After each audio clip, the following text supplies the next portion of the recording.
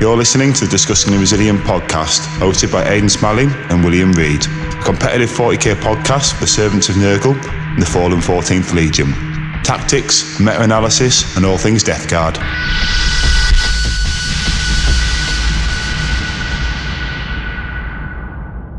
Hi guys, welcome back to another episode of the Discussing the Resilient podcast. It's a bit of a special one this week, finishing off our sort of coverage of the London Grand Tournament.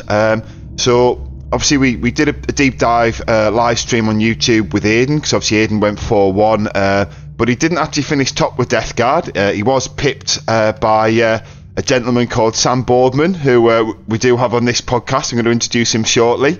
Also, there were some other people who went 4-1 as well. Another gentleman called Pearce, who shortly in this episode too, Aiden interviewed Pearce, and we're going to run through a deep dive on his list, sort of talking through the overview of his games. But before we do that, I'm going to run through one with Sam, sort of similar thing, talking through his list and how it went, some of the changes he might make. So without further ado, introducing Sam Boardman. So introduce yourself, Sam, sort of tell us about the list, I guess. Yeah, thanks for having me. So the list was a slight evolution. After going to Leeds, I got talking to Aiden, basically had a bit of a chat to him and decided I was taking Death Guard to the next tournament that I was going to. So I came up with the basic ideas of the list, and then the balanced data slate came out, so everything obviously changed. So I came up with a list that originally had a Hellbrute, the Banner Guy, and an extra unit of Nurglings in, but after running it at a tournament, it didn't perform quite how I wanted it to. So that's how I ended up sort of coming to the list. Literally the day of list submission was the last game that I had at that tournament. So I didn't get much practice with the list. But yeah, so the list was eventually 2 Foul Blight Spawns in a Rhino, was 2 units of Nurglings down from the 3 that I originally wanted. It was a Land Raider, a Mortarion, Lord of Virulence, Typhus, and a Tallyman. And then it was 2 units of Cultists, a unit of 20 Poxwalkers, 2 units of Death Shroud. I think that was it. How big were the units of Death Shroud? Were they 3-mans or 6-mans? Yeah, they were just 3-mans, mainly using them just to sort of screen out areas with their Overwatch. Okay, yeah, makes sense. And so obviously, were there some vehicles there as well? Obviously, you mentioned a Rhino. Did you not take a Land Raider too? Yeah, I took a Land Raider. That was sort of what was shoehorned into the list, literally last minute between sort of Game 5 at the tournament that I was at before LGT and the award ceremony. I was talking to Mike Porter, and we had a bit of a discussion and sort of came to the discussion that Land Raiders actually aren't too bad. So that was put in the list and painted up in about 3 days. Nice. So, because was there any Plague Burst crawlers or anything like that then? Cause I don't think there was 3 Plague Burst crawlers. That sort of intrinsic to most Death Guard lists. I completely forgot about even mentioning them. That's it. Yeah. I mean, they are pretty common in most lists at the moment. Yeah. So there was a bit of armor, but mainly characters. So obviously we'll talk a little bit about the games, but I suppose as a broad overview, how did the list sort of function? What was its main goals? What was the decisions behind some of the units that you included? So basically, I was looking at sort of trying to deal as much damage as possible out of a Death Guard list, because we don't have the highest AP, the highest amount of shots, and the most sort of anti-tank. So the Land Raider was in there to give me 4 las cannons that I could put at things, and then Plague Burst crawlers with entropies allowed me to sort of plink away some wounds, and it was basically about doing the damage and being just resilient enough with the chaff units to do the missions. Okay. So, and you didn't have any Plague Marines in there, you said, is that right? Or was it just just cultists? Yeah, cultists and a unit of 20 Poxwalkers. Okay, and what was the Poxwalkers' role? Were they sort of, supporting Typhus? Did they come as a brick, or did the Poxwalkers sort of and Typhus operate independently, or that change from game to game? So the idea was that it was going to change from game to game, but I never actually ended up putting Typhus with the Poxwalkers. They tended to, depending on the matchup, either rush one side and sort of just be on an objective doing actions, or just screen out my home field and make sure that that was always under my control. Okay, yeah, makes sense. I mean, both pretty good uses for them. And so, because obviously you mentioned about the 2-file Blightspawn as well, and the Rhino. So there was nothing else in the Rhino with them. It was literally just 2-file Blightspawn. Just them two using the 2 fire ports in the Rhino. Ah, nice. Okay, so did the Rhino sort of just drive around with them, as you say, shooting out the firing deck? And did they ever get out, or was that not the plan? Yeah, so in matchups where I'd killed the majority of the stuff, or I needed an extra little bit of range, because obviously the Rhino moves its 12, then you can disembark 3, which gives you over 24 inches of threat range on them. So sometimes I was moving up the 12 and I was an inch or 2 out from getting the flames in range, so then I'd pop them out, leaving the Rhino then free to go and do actions or sit on an objective and do whatever it needed, or put the characters into the opponent's deployment zone, because I went fixed. Okay. On all the rounds. What were the teleport homers as the main one. Okay, so did you do that in the centre, or did you sort of, push into people's deployment zones, or is that what the Nurglings were doing? One unit of Nurglings would sit in the centre, because on UKTC there's a ruin just outside of the centre objective, which is within 6, which allows you to do teleport homers and not get shot. Then the second unit of Nurglings went into reserve. Even if they didn't actually manage to score any points on teleport homers, it made some people screen out the deployment zones, which kept certain units sort of back and out of the game. So I was never going for 100-point wins. I was sort of capping myself around about the 98 to 95 in most games. But then I'd scout up a unit of cultists who support the Nurglings, which them two in combination, if you take the -1 to hit, something charges the Nurglings and the cultists, and all of a sudden that the -2 to hit, so things that are hitting on 2s are now only hitting on 4s. Okay, that's pretty interesting. So did that make the Nurglings sort of like a lot more reliable and durable then, did it? Yeah, so the unit of Nurglings that I put in the centre of the board, actually I only ever lost that 3-man unit of Nurglings once, and that was to a 1,000-sun player who double moved a sorcerer with the pure intent to get rid of the Nurglings. Okay, so I mean, I suppose that leads us quite nicely into the LGT then. So what were the units that you play? Because presumably then you didn't come across Imperial Guard or anything, with good out of line of sight shooting, because that could have obviously damaged the tactic that you've gone for quite a lot if they were able to pick those units up.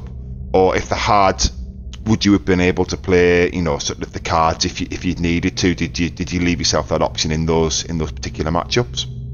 Yeah, so with regards to fixed versus tactical, most of the time I went in with a game plan that the cultists and the Nurglings and potentially the Poxwalkers would be scoring the majority of the points. Everything else is either going to sit back and pick off units that need to, like Mortarion and the Plague Bursts, or I'm just going to push up into the centre and pretty much just stop dead on the centre line and make my opponent come to me. Oh, that's quite clever. So you fix Death Guard's mobility problem by saying, I don't actually need to move, you've got to move to me, and then if you don't move to me, I'll just stand here and win. Yeah, exactly. Oh, that's pretty interesting tactic. So you said teleport homers was one. So what was the second one that you took? Was it cleanse that you took for your second object? I think it was 2 out of 2 out of 5 games that I took cleanse, and then the others would just depend on the opponent. Sometimes I'd take assassinate, sometimes it'd be bring it down. It basically just depended on sort of what my opponent gave up, because again with fixed, it's not necessarily choosing ones that you think you're going to score max points on. As long as you can get 10 to 15 on them. Sometimes you make your opponent play differently, which gives you an advantage. Because if you've got, let's say, Grey Knights, and they're looking to throw 5 characters in your face, and you can say, right, I'm going to kill them 5 characters. They then have to start thinking, well, actually, I'm using these to score 3 points here, but then I lose my character, and that's 4 points that I'm losing. So they then have to start thinking about the point trading game. No, it's quite a clever idea, and something that seems quite different from what a lot of people are playing. I know we'd had Innis on a while ago, and Innis had maybe he's done something a little bit similar to what you've done, but you've kind of obviously put your own twist on it there. So what did you play at LGT? You know, what was the sort of first game, second game? If you sort of give us a bit of a rundown and talk us through maybe some key moments in those games, any sort of swing moments, anything where you maybe sort of would have done it differently, or where the list sort of really shone. Sort of if you just run from round 1, I guess, and run through to 5. Yeah. So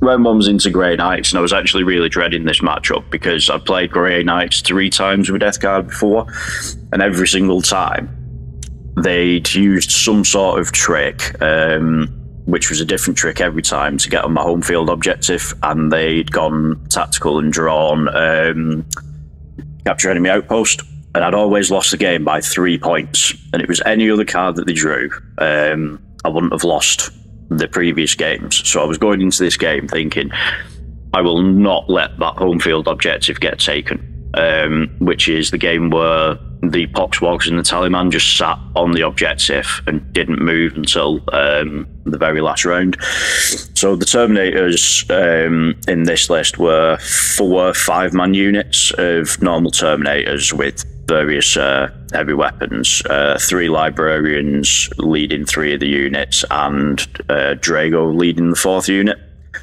Then the rest of his list was just 1 unit of 5 strikes, and then a unit of 10 Paladins with a Grandmaster, so that you couldn't edit any of his stats, and once per game he gets a free stratagem. So It went sort of how I expected for the first couple of turns, where he was just darting around all over the place, basically making me fire mortars at things. He was going out and killing something, and then teleporting away when I tried to react to it, because he had the Sigil and Mists of Deimos. So yeah, that was quite a hard one to lock down. How did you find the mortars?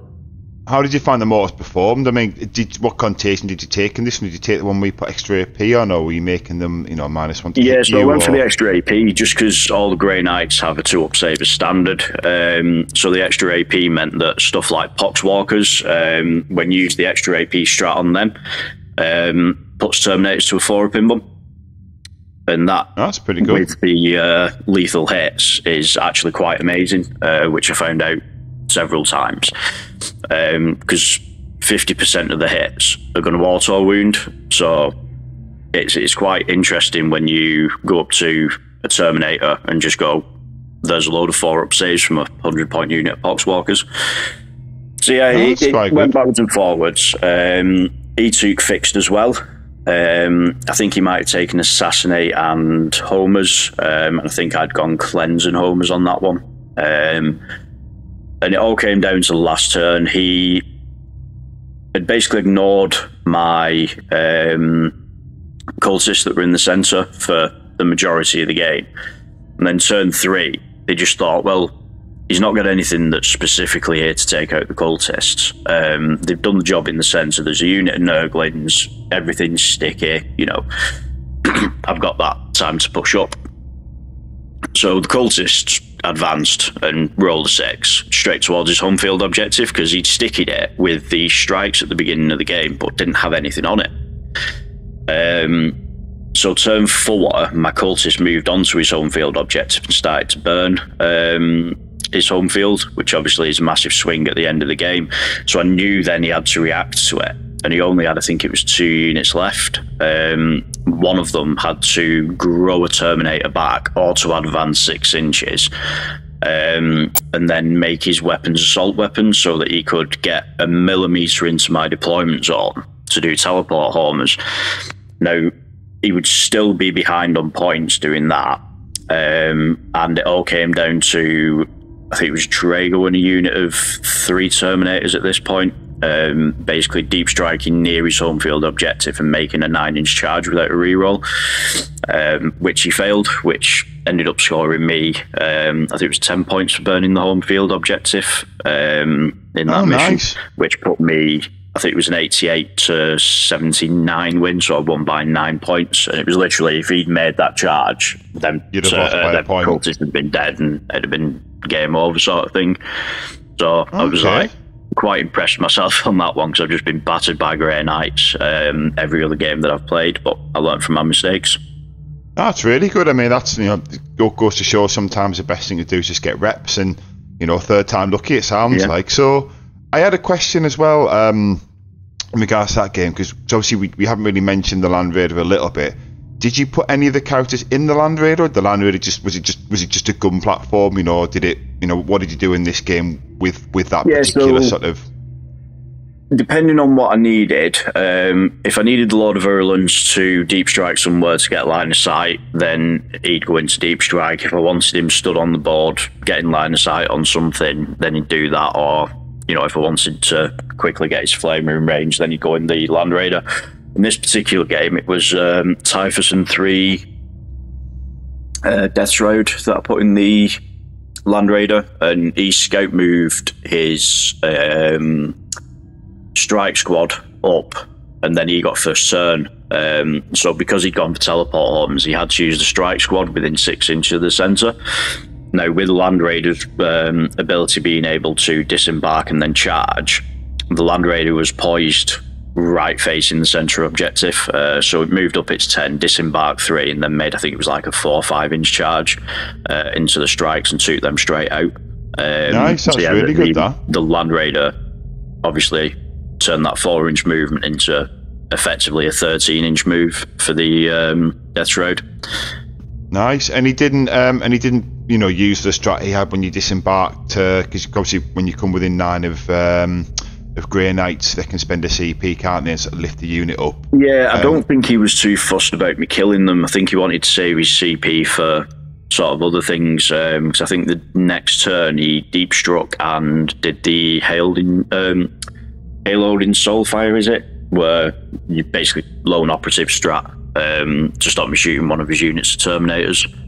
So we need to save the CP to do that then. And do you, because it sounds to me, from sort of talking, from hearing you talk about that game, do you think the Grey Knights player made a mistake in not playing tactical? Because it sounds like Grey Knights are really good at that, and it sounds like maybe sort of fell into your trap a little bit by trying to sort of take fix. I'm guessing you would have just hid the characters, did you, and just not let them get any points on them? So I didn't hide the characters. I used them to draw units into places that he didn't necessarily want to be.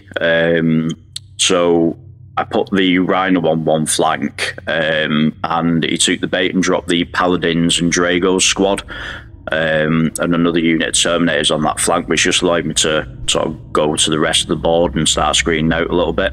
And then he had to fight quite hard to kill the unit of 10 cultists that were hid behind a wall, which again just pulled him a little bit out of position. So because I didn't need to go anywhere other than the mid board, and then there was one unit of Nurglings that deep struck in his deployment zone, just did homers. But as soon as I'd got to that point where one unit of Nurglings in the centre was doing cleanse, one unit was doing homers in his deployment zone, I didn't really need to move, so it was then up to him to play a game where I was just scoring points sat there. That's smart. So yeah, so you basically had the initiative, and he had to sort of push him and change the game state to sort of. No, that's really smart. That. So moving on to game 2, then what did you face there? So I had to apologise to my opponent before even starting game 2 because it was an orc matchup. Okay. And I apologised to him because I basically said, you're not going to enjoy this game. Because I've got that many reps in with the cultists and the Nurglings, and the 6-inch aura on the Nurglings for -1 hit in combat. I went for the -1 weapon skill, ballistic skill, And yeah, basically, again, just sat in the mid-board, let him charge me, and then what would have been hitting on 4s is now hitting on 6s, which, fair enough, he gets exploding 6s, and he did a fair bit of damage, but again, the mortars were just taking out his grots that were sat on the backfield. Typhus and a unit of Death Shroud went straight up into the middle in the Land Raider, disembarked, charged a unit, and tanked, I think it was 20 Orc Boys, 10 Knobs, and a War Boss for nearly 3 rounds. Is that just because they just couldn't hit them? He just couldn't roll enough 6s, could he not? Yeah, basically, he just, every time he went to hit them, he was -2 to his hit rolls. So he was either hitting on 5s or 4s. He was getting exploding 5s and exploding 6s in various places, but yeah, he didn't have the AP once he did hit me to really get through the Terminators. He did end up killing them after, I think it was 3 rounds of combat, but at that point, I basically bogged down half his army. Ended up sacrificing Mortarion in that. So we charged Mortarion with a unit of Knobs and a War Boss. Took a couple of wounds off Mortarion, I think it was about 6. And then Mortarion fell back over the unit because I'd seen in his deployment zone he'd left a nice big space that if I put Mortarion there, I'd tempt him to bring his Squigog Boys in, which is exactly what he did. He rapid ingressed them, moved up, charged Mortarion, killed Mortarion, but I'd set the rest of my army up to be able to see the point that he'd be. There was nowhere for him to consolidate, so he had 3 Plod Bus crawlers staring straight at him. I think the Rhino was stood there as well, and yeah, basically took him down to a couple of wounds on his boss in that unit. Nice. After he killed Mortarion. So, I mean, from what you've said a little bit there with the Plod Burst crawlers, so how did you find them? Were you quite static with the Plod Burst crawlers? Did they just sit in a point and shoot, or were you actually pushing them to the mid board so they can get the entry cannons into range? How did you play them? Yeah, so I basically pushed them up with Mortarion, because I knew Mortarion would have to be used quite aggressively. Otherwise, he'd just take the mid board and then it'd be me fighting to take it back. So in this game, yeah, Mortarion from turn 1 was moving up. The Plod Bus crawlers got into the centre and then just basically parked up. Again, the Land Raider trundled into the centre, threw a unit of Death Shroud out, and then just sat there firing las cannons at things. Again, a unit of Nurglings went up into, because it was the diagonal deployments. A unit of Nurglings went right up into the centre using rapid ingress, and then in my turn moved into his deployment zone to start doing homers. So that one was quite a big win. I think that was I think it was 98 to, it was high 50s, low 60s, I think he scored. So that was a proper blowout. That was basically let him hold his home field. He went tactical, and I basically went, well, I'm going to keep you down on primary. I'll stop your secondaries where I can, but I'm not going to overextend to try and stop your secondaries. So did he go tactical on his secondaries? Yeah, he went tactical. I went fixed. He went tactical. Okay, nice. So, and what I wanted to ask as well, what are you doing in terms of the deployment of the Land Raider? Are you just accepting that it goes out in the open and just hope for first turn, or that it lives through? I mean, because obviously there are some big movement issues with it, aren't there? If you sort of get stuck behind a terrain feature sometimes, how are you playing it? I'm sort of thinking about the first 2 turns with the Land Raider and nothing after that. So turn 1, ideally I want it to limit what can shoot it. There's normally only 2 places the Land Raider can set up and move its full distance on UKTC terrain in the first turn. So it's normally one of them 2 places. And then basically just shoot it up, get it into relatively mid-board, and then it normally either survives and just shoots las cannons at things or dies horrifically by that point. But as long as it's sort of taking the heat off Mortarion moving up, or Plod Bus crawlers, or the Rhino, again, because there's that much damage output in the list that people are worried about. And again, I think it stems from people not really having played Death Guard, so they're not 100% sure on the target priorities.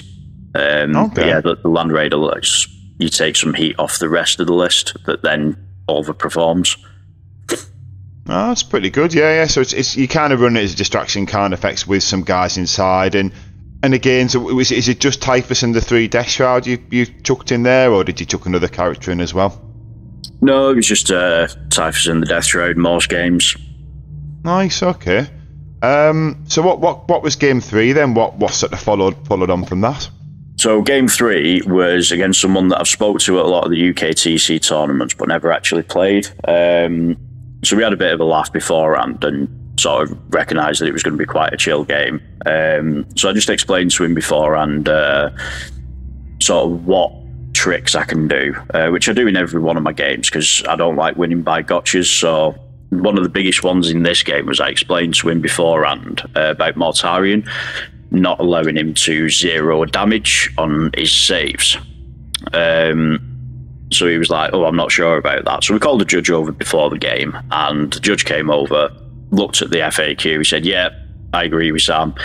You know, you can't 0 a save because it modifies the characteristic. So we got that out of the way, and like, right, cool. Okay. So what army was he playing then? What? So it was Thousand Suns. So we had Magnus, a Mutilith Vortex Beast, a Rhino, a load of characters, a couple of units of Enlightened, and then just 5-man units and a 10-man unit of Flamer Rubrics. So he started off with like 17 Cabal points with some of his stuff in Rhinos. So all in all, he probably had about 20 Cabal points to play with. So he went first, moved up to kill my Nurglings, because again, I'd gone Assassinate and Teleport Homers. So we moved up to kill the Nurglings that were going to be doing Homers in the centre. Sacrificed one of his characters. So stopped me scoring 3 points, but then allowed me to score 4 points on Assassinate. So I moved up staging ready for turn 2, and then I got hit so hard I thought I'd lost the game, because he managed to kill pretty much all my cultists, the unit of Nurglings that were there, the 2 characters and the Terminators that they were with, and a couple of other bits just sort of plinked off here and there. I think he wounded one of the Plague Bus crawlers, so I was like, this is not going well. And at the beginning of this game, I decided to outflank the Rhino that had the Foul Blight spawn him. So at the end of his turn 2 movement phase, I thought, right, I'm going to have to rapid ingress this. So rapid ingressed it up onto one of the objectives, because it was one of the weird ones where one of the objective markers is within 6, only 5.9 away from the edge or something, so you can just tow onto it, which meant, because he couldn't kill the Rhino because it was the end of his movement phase and he had nothing that could kill it, it became sticky in my turn, and then the Rhino got to move off and do what it wanted. So that was sort of like a throwaway, let's see what happens. And yeah, I managed to take that sort of top corner objective. That's so really he hit me really, really hard. And I was like, right, I'm going to have to do something spectacular here to pull this back. And the Vortex Beast, I took it down to 3 wounds the turn before, and I was like, right, I need to finish it off. Shot most of my army at it, and it was just passing invuns and feel no pains.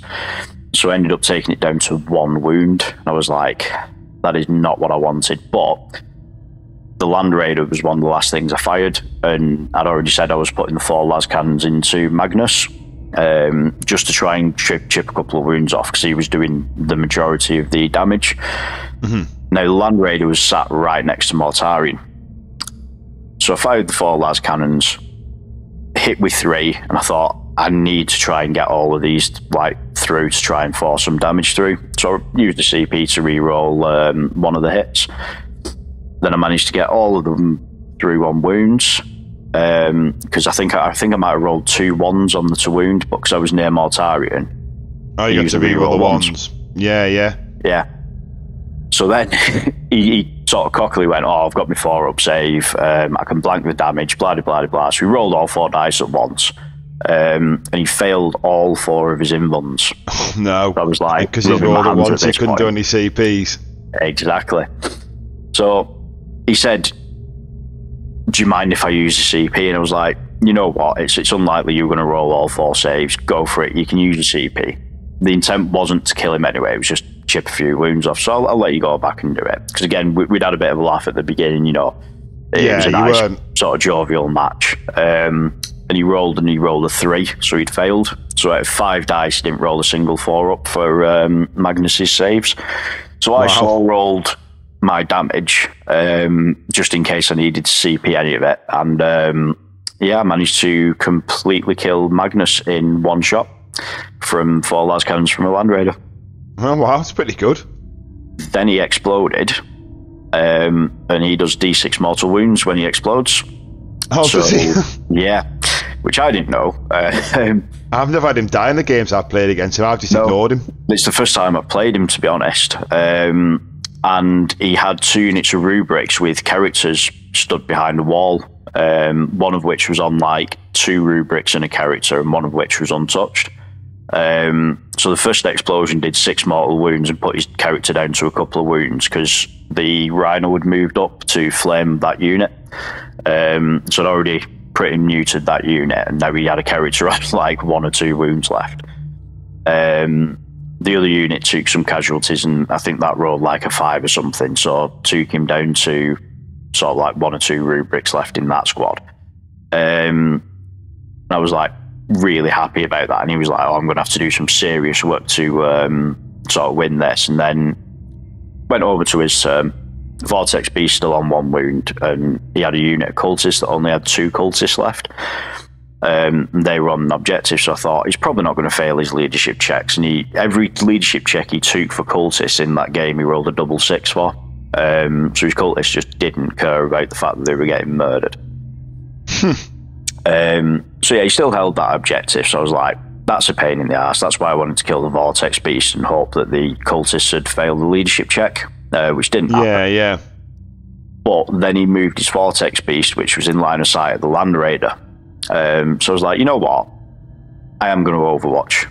He's got 1 wound left. If I can do it, that's going to be hilarious. So I started off with the Plague Bolter that was on the Land Raider, because if it hits, it auto wounds because it's got lethal hits.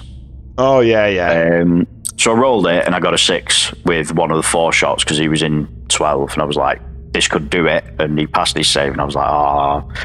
But then our heavy bolters also have lethal hits. So again, a hit is a auto wound and a sustained hit.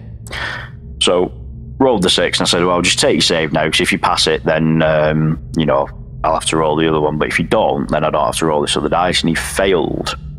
So I was like, oh, fantastic, I've killed the Vortex Beast. And he was like, oh, it explodes. I was like, oh, okay. Can't imagine that this one's going to explode as well. And he rolled a 6. So that also has D6 mortal wounds on the explosion. And at this point, he'd pushed everything out because it was the last thing he moved in his movement phase. And he'd pushed all his other rubric marines that hadn't been blown up by Magnus, basically within 6 inches of this Vortex Beast. So the Vortex Beast then exploded, killed the rest of the cultist, and put him down to about 12, 13 models on the table. And yeah, he just shook my hand and he said, yeah, that's game. He said, I'll draw cards and, see what I can score. But yeah, you're basically going to table me in the next turn or 2. Yeah, we shook hands, and that game was over, I think, an hour and 15 minutes into round 3 on day 1. Wow. So it sounds like you got a bit lucky with that one then. It sounds like... Definitely. Sounds like because you're up against the ropes until... I mean, obviously, it sounds like you also still had some play that, you could have sort of squeaked out, without those sort of, weird dice instances happening on, with killing Magnus and stuff. But that's a pretty impressive win, that one. So, yeah, nice work on that. So obviously at this point, you're undefeated on day 1, and I guess you're going to bed, and you've got a bit of time, don't you know what your pairing is before the next day. And what did you get paired into? What did you have lined up at that point? So day 2, round 1 was into Eldar, and I had a quick look at the guy that I was playing. I think he was ranked 35 in the UK. So I was like, I'm going to be up against it. He had a Night Spinner, your typical utility units for Eldar, and he had the double avatar list. So I was like, okay, this is going to potentially hurt quite a bit. So I was having a quick chat to the people that were staying in the hotel with, trying to find out, what his list does, because I haven't actually played Eldar with Death Guard this edition. So yeah, we had a bit of a chat, came up with a bit of a game plan, and then went into the game, and it sort of went how I expected, apart from he was a bit cautious, because obviously he puts a unit out that dies to teleport the Incarn, which I was expecting, so I'd lined other stuff up to make sure that he couldn't move without taking a load of Overwatch. And yeah, basically he moved on to one objective, used the Night Spinner to pin a unit of cultists in place, and then I mortared off, I think it was a unit of Warp Spiders. He teleported the Avatar over, did what he did, and then I think I took 3 or 4 wounds off it, just with incidental shooting. And then he moved it in front of a unit of Death Shroud with the Lord of Virulence. Okay. So I was like, okay, I'm going to Overwatch. And in this matchup, I'd taken -1 save, because I knew that the to hit wouldn't make that much of a difference, because most of his damage is going to be from outside of contagion range. I knew I wanted to be doing the charging and getting the hits in. So he'd moved into contagion range, so he'd put the Avatar on a 3-up save. So yeah, I shot that. I think it was 3 wounds, or 4 wounds, whatever it was. Put him down to 5 wounds. So he then charged in. I don't think he actually killed... Might have killed 1 Death Shroud or 2 Death Shroud. Oh wow, that's pretty lucky. But yeah. So I was quite happy at that point. And I'd got my cultists in. I think I might have charged the cultists in. But basically just taking a couple more wounds off. And then eventually just threw a grenade. And took the last couple of wounds grenade off. strat, you mean? Yeah. So took the last couple of wounds off with that. So that was dealt with after turn 3. His other Avatar was hiding because, again, the Land Raider just plonked itself in midfield and just sat near Mortarion and went, okay, come near me, you don't half your damage. So he really didn't want to come out, because 1 shot from a Land Raider fails a couple of saves. And, he's taking the full brunt of the damage, and he only has 14 wounds to play with. I guess, I mean... 1 on the Land Raider. Statistically, the Land Raider probably still doesn't kill him with the 4 Bim Bum, but I guess no. so. But when you back it up with Mortarion then threatening a charge afterwards, it's a sort of 1-2 punch that, he can't just sort of throw an Avatar away, especially seeing as though it's one of the only things that he had left. So round 4, he did decide to commit the Avatar, came out, killed the Plague Bus Crawler, his Wraith Guard killed my Land Raider, and then he'd gone tactical and he'd pulled kill something on an objective and Uri Denial, I think it was, and Mortarion was stood on an objective in the middle. So it ended up being basically he charged Mortarion and took him from full health down to 1 wound. So I was like, I'd literally failed all my saves, and then when I hit back, he passed all of his. So I was like, well, that's not gone in my favour. So I had bottom of turn, and I was looking at it, and I'm like, I'm actually only a couple of points behind here, so I can still definitely win this. So another unit of cultists went 2 turns earlier, walking towards his home field objective. There was a Night Spinner on that was OC3, and I had 7 cultists. And in his turn, he popped out, shot the cultists, and took them down to 2 models. If he'd have taken them down to 3, then I'd have contested his home field, and that would have meant that it would have been a dead draw, because he ended up winning by 5 points, which was, I think it was a 93-98 in the end. That's still pretty good, though. I mean, it sounds like, because, I mean, the reality is with Eldar versus Death Guard, especially if the guy's a skilled player, you are always up against it in that matchup. You've got to have some lucky dice or really outplay them to to sort of win. So the fact that you're able to sort of drag it close and, you know, running through the gauntlet, sounds like you played your skin off there. Because did the guy, because Aiden had said on a previous podcast, just for the listeners, linking back to the live stream that we did on YouTube, so if anyone wants to go back and sort of deep dive Aiden's games, he did mention, because obviously you finished top Death Guard player, didn't you, of the event. He said that you did that because of strength of schedule. So obviously, so the way that LGT was working this year was overall placings were strength of schedule based rather than points based. I think I ended up scoring higher than all the other Death Guard players anyway, because I'd had my only loss was a 93-point loss. My other 4 games were 88, 98, 98, and 99.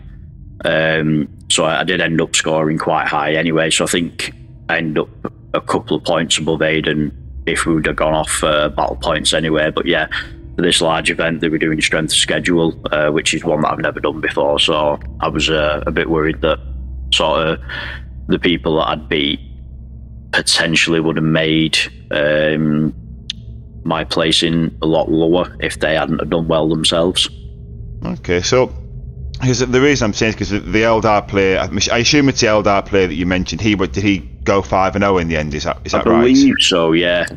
I was checking his pairings, and at some point he'd got a 0-0, but I don't know if that was round 5 or round 6. And I don't know if that was because that was quite hard on sort of scores being in at the right times after a previous year's mess around. So anyone that hadn't submitted the scores, I think it was about 5 minutes after the end of the round, he gave a verbal warning of like 30 seconds to a minute, and then anyone that still hadn't submitted, he just zeroed a 0-0 draw. Right, okay, so maybe that's happened. I mean, I suppose if it was the shadow round in round 6, perhaps, of course, as well, maybe it's him and the person he was paired to play decided they weren't gonna continue and sort of called it there at 5, which I presume Zach would have also 0-0'd if he'd already done the pairing. Yeah, probably. Yeah, I don't. Admittedly, I wasn't there and things, but sounds good. But obviously, you know, we've still got one more game to go. You know, obviously it's 3-1 at this point, so you know, even a 3-2, I'm guessing you'd have been relatively happy with. But you know, obviously 4-1's always better, and as we know, you know, as we spoke at the start, you did achieve it. So what did you go and do in round 5? Then you know, what sort of what did you face, and how did you feel at the start of the game? Yeah, so going into it, I was like going to LGT, I was saying to my partner that I wanted to go 3-2, and with a list that I've not really got much practice with, because I hadn't actually played any games at all with a list with the Land Raider in, and I'd only played in a GT with the previous list and 2 practice games, so I hadn't actually got much in the way of actual games in before going into LGT. So 3-2 I would have been relatively happy with, and then I looked at the pairings and it was another Eldar player. It was this time it was double Fire Prism, Fugan, Shadow Spectres,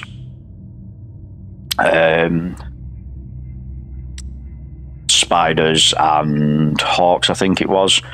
Okay. And then your typical Red Guard brick. I was going to say, so it's still Eldar, but it's not quite as meta as the most meta of meta Eldar lists, but it's still got all the tools in it. You still had your Way Leaper, you still had your 2 Farseers, one on foot and one on a bike with the Phoenix Gem on the foot one. You still had your 10 Wraith Guard with a Spirit Seer with them. And I'll be honest, over the 2 games, I didn't even kill a single Wraith Guard because I just went, cool, I'm not going to do enough damage to them for it to matter, and they'll grow one back, so there's no point in even shooting them. So I just got rid of most of the scoring. And this guy had a War Walker as well. So I just remember, go on. Just for the listeners at home then, obviously, so what would you class as the scoring in the Eldar list? Because obviously that's something that people will want to know. You know, what are the units? So it's all the 5-man units that have got stupid mobility of like 24 inches from the Warp Spiders, or 14 inches on the other stuff, can deep strike and then shoot and move. all that sort of stuff. So it was the hawks and the warp spiders that you were sort of targeting first and foremost? Yeah, mainly. Group and hawk, sorry for people listening at home. Yeah, the War Walker has a 9-inch scout move as well. I think it's a 9-inch scout move, and I know that thing can be quite tough to kill. They've got surprising, they've got good guns as well, haven't they? I assume he had the bright lances on them. Yeah, he did have the bright lances, which obviously can make a mess of any one of my vehicles. With the free reroll as well, to hit and wound. Yeah, so I got first turn in that game. I managed to, I think I killed his Farseer with the Phoenix gem, but obviously he rolls to get back up on that one. And then I killed his War Walker turn 1, which he was impressed with, to say the least. So I think I got 9 hits on the Plague Bus Crawler that was shooting out of line of sight, and obviously you can't do his -1 to wound, because I was in range of Mortarion.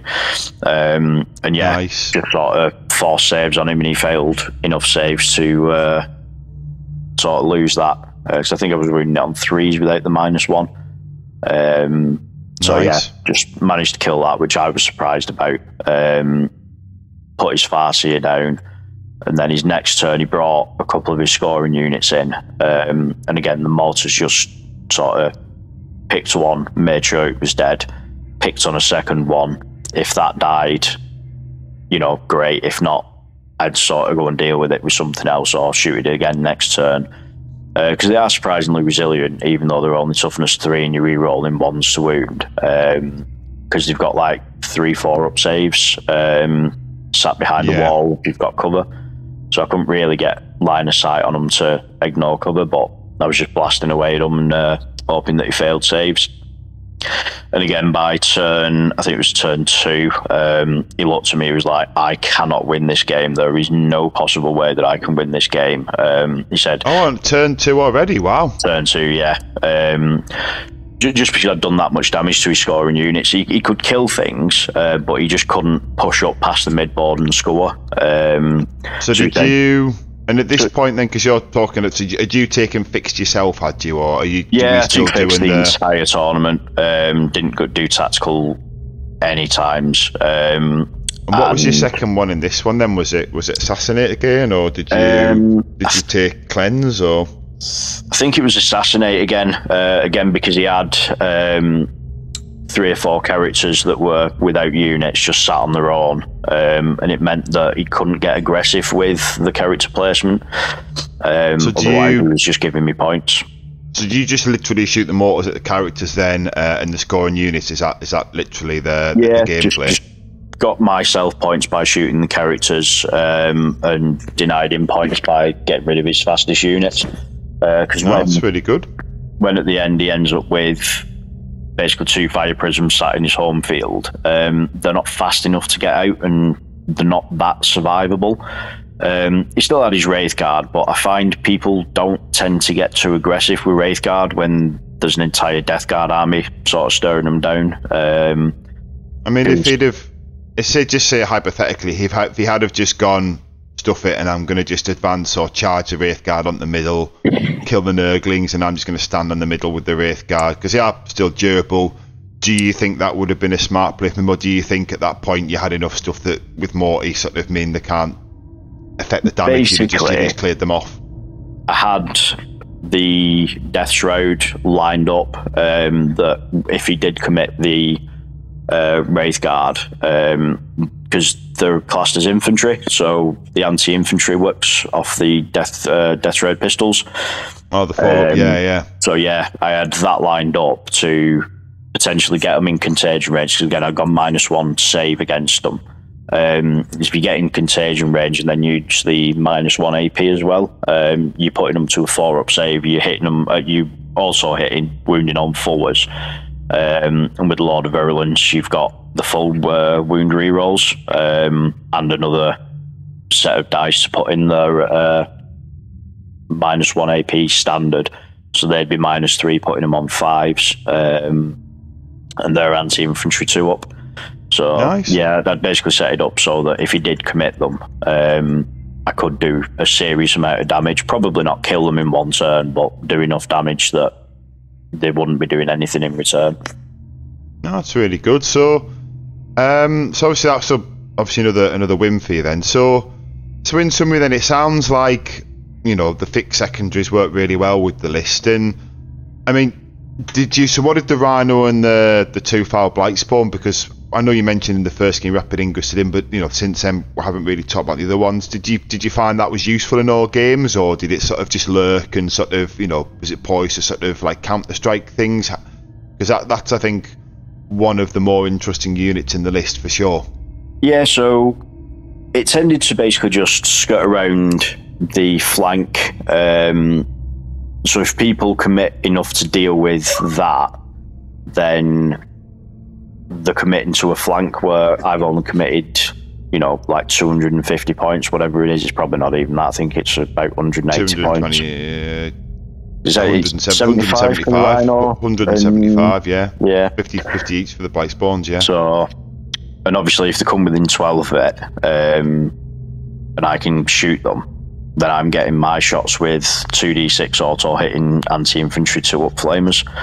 Nice. But 2 damage. So yeah, nice. It's basically just sort of either screened off areas or pushed up. But in that last game, he wouldn't let me deep strike anywhere, so I used the Rhino to I think move and advanced, because there was nothing I was going to be able to shoot, and then move and advanced again. No, sorry, I didn't advance the second time. Just moved to get the Rhino towing into his home field, so that could do deploy teleport homers, and then the two guys got nice. out. So when the two guys get out, they can then still fire because they're not doing the action. So, yeah, of course, yeah. Literally just murdered some of his stuff on his home field. And again, it's then you've got 3 units sat in the backfield rather than just one. So he's got 3 different activations that he needs to do to realistically kill them. Yeah, that's really good, that. And then I suppose at that point, the charging, you don't really want to charge a foul blight spawn with that flamer. Can I just check something? I mean, maybe you'll clarify, because you didn't ever Overwatch with the Rhino and the blight spawn, did you? Because I was in the impression you could until someone corrected me in the comments under the video. So I just wanted to sort of see either if you had another angle on that where you thought you could, but yeah. No, so it sounds like you didn't. The fire points can only be used in the shooting phase. So I was aware of that going in, and I did make my opponents aware of that, because a couple of them did think that I could Overwatch if they moved. I said, no, I can't Overwatch. It is only in the shooting phase that you can use the fire points. Yeah, I mean, it's a really smart play, that, though, with the Rhino. To be honest, I really like that. I think that's something that definitely something I might try and adopt in a couple of my lists. So talking about the list itself then, because obviously you've played a few different games, were there any changes that you think you would consider? Because I mean, we mentioned there about the UKTC, the way they're set up, you've always got kind of like a ruin facing your own deployment zone that isn't on the centre objective, so you can always get the Nurglings within 6. But you know, on other terrain types where the centre is a bit more open, would you still go for the same list, the same tactic, or do you think you keep the same list and just run cards? Tactical. Sorry. What are there anything that you sort of take into consideration there? Yeah, I mean, the list can still do tactical, but if you're basing the list around tactical, I think you drop the Tallyman, because literally all it does is sit there and get your CP, which if you go in tactical, any of them that require you being in your opponent's deployment zone, you're probably just discarding them, because you can do kill secondaries, and most of the others require you being either in corners or the centre of the board, which I think you can still quite easily do. I just don't think you get in sort of the high 90s, which is what I got in most of my games. So I think if you were to try and do tactical, you'd need to change the list a little bit, but I've been looking at the list, and there's a lot of stuff that I look at and I'm thinking, it didn't do too well in this game, should I drop it? But then I look at another game and I'm like, well, actually that probably won me the game there.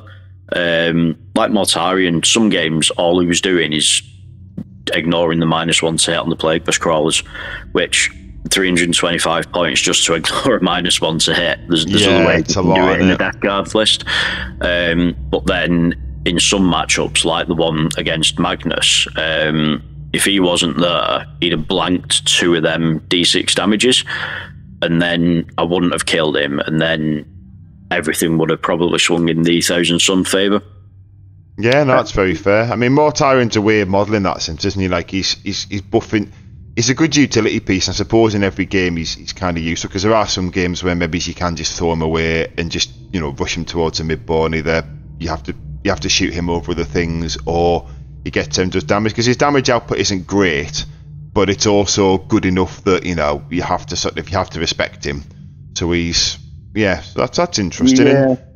I mean, one of the things that a lot of people don't remember about Mortarion is he does have the grenade keyword, so you can actually stuff him up into the centre of the board, do an action with him, not fire his guns, and then if there's anything within 8, just spend the CP to use the grenade strat with him. Nice. Can you? I'm never sure of the grenade strat. Is it? Can you fire his guns and throw the grenade strat as well? So or is it one or the other? An interesting thing that I found out in one of my practice games was that throwing a grenade doesn't stop you shooting. It also doesn't stop you doing an action, because you don't actually have to be eligible to shoot to throw a grenade. You just have to be not in engagement range and shoot and aiming at an eligible target. So one of the things that I was doing in my previous list was I had the Icon Bearer in the Rhino with the Foul Blightspawn, and he tended to get somewhere where I needed to do an action. He'd jump out, he'd plant his banner, because that doesn't stop him shooting or anything. He'd do an action, because again, that just requires you to be eligible to shoot. And then he'd throw a grenade on top of it, because none of them stop you doing any of the others. So he was quite interesting. So okay, I hadn't thought about throwing grenades in the banner guy, because he's a Plague Marine, and so he's got the grenade keyword. That's quite smart. So, because one of the questions I had, so listening to you talk and having sort of looked a little bit at the list before we did this, the things that to me don't maybe could like, they're not essential to the list in my opinion, and I was curious to sort of, you know, you might say otherwise. How did you find the Tallyman and the Banner Bearer? I mean, was the Banner Bearer, like, I understand the once per game he plants his banner, you get the 12-inch contagion. Was that meaningful? Did it come in and did it sort of like change the game at any point, or did you find that it was just another character just running around doing actions for you? You know, well, what were you? For LGT, I actually did drop the Bannerman to fit the Land Raider in.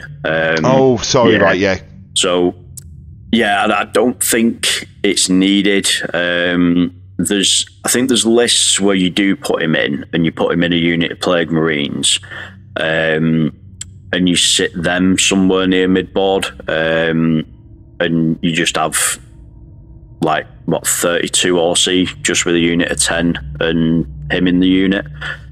Stick another character in there, and you're looking at probably 34 RC somewhere, because at that point, most people aren't taking objectives off you. They have to kill you off the objective. So I have been looking at lists that run more Plague Marines, and I think he fits in that list. Because if I remember correctly, though I'm not 100% sure, I think he gives the unit a 12-inch aura when he plants his banner. It could just be his model, I'm not 100% sure. I'm not 100% sure myself. I mean, I could... trying to be quiet. The thing I can try and find his data card, and we can answer that on the podcast. The people might be trying to have background noise, because my mic was always traditionally very bad with this. But I've got it here. Yeah. So once per battle, at the end of your movement phase, this model can use his ability. If he does, until the start of your next command phase, this model's unit, so it is the unit, is treated as having a 12-inch contagion range. So you are right, actually. Yeah. So if you attach him to a unit, which I hadn't actually thought of myself, you could probably be quite clever with the placing the model, especially in a 10-man. I mean, you might be throwing them away to some extent, but you could, you know, spread them out and get a massive contagion. So that's another clever thing I hadn't really thought of there. Yeah, so the other thing that you can do is using Mortarion's other aura that people don't use to extend the contagion range by 3 of units that are within 12 inches of him. So you can have Mortarion 12 inches away from a Plague Marine, plant the banner, and you've got a 15-inch from every model in that unit. Nice. Where your contagion range is. And the other thing that I was playing with, which is only really good in like Eldar matchups, but also sort of works into Wraithguard, is giving him Living Plague as well, because I haven't found anything yet that says that you can't extend the range multiple times. So with Living Plague and Mortarians extending, when the banner guy plants his banner, he has an 18-inch range aura for his things. So anything that's got an 18-inch range on the guns, like the Cyclic Ions and stuff like that, have to be in contagion range to shoot you, which puts Tau back to the normal ballistic skill, and then you spend a CP to make them hit on like 5s or 6s.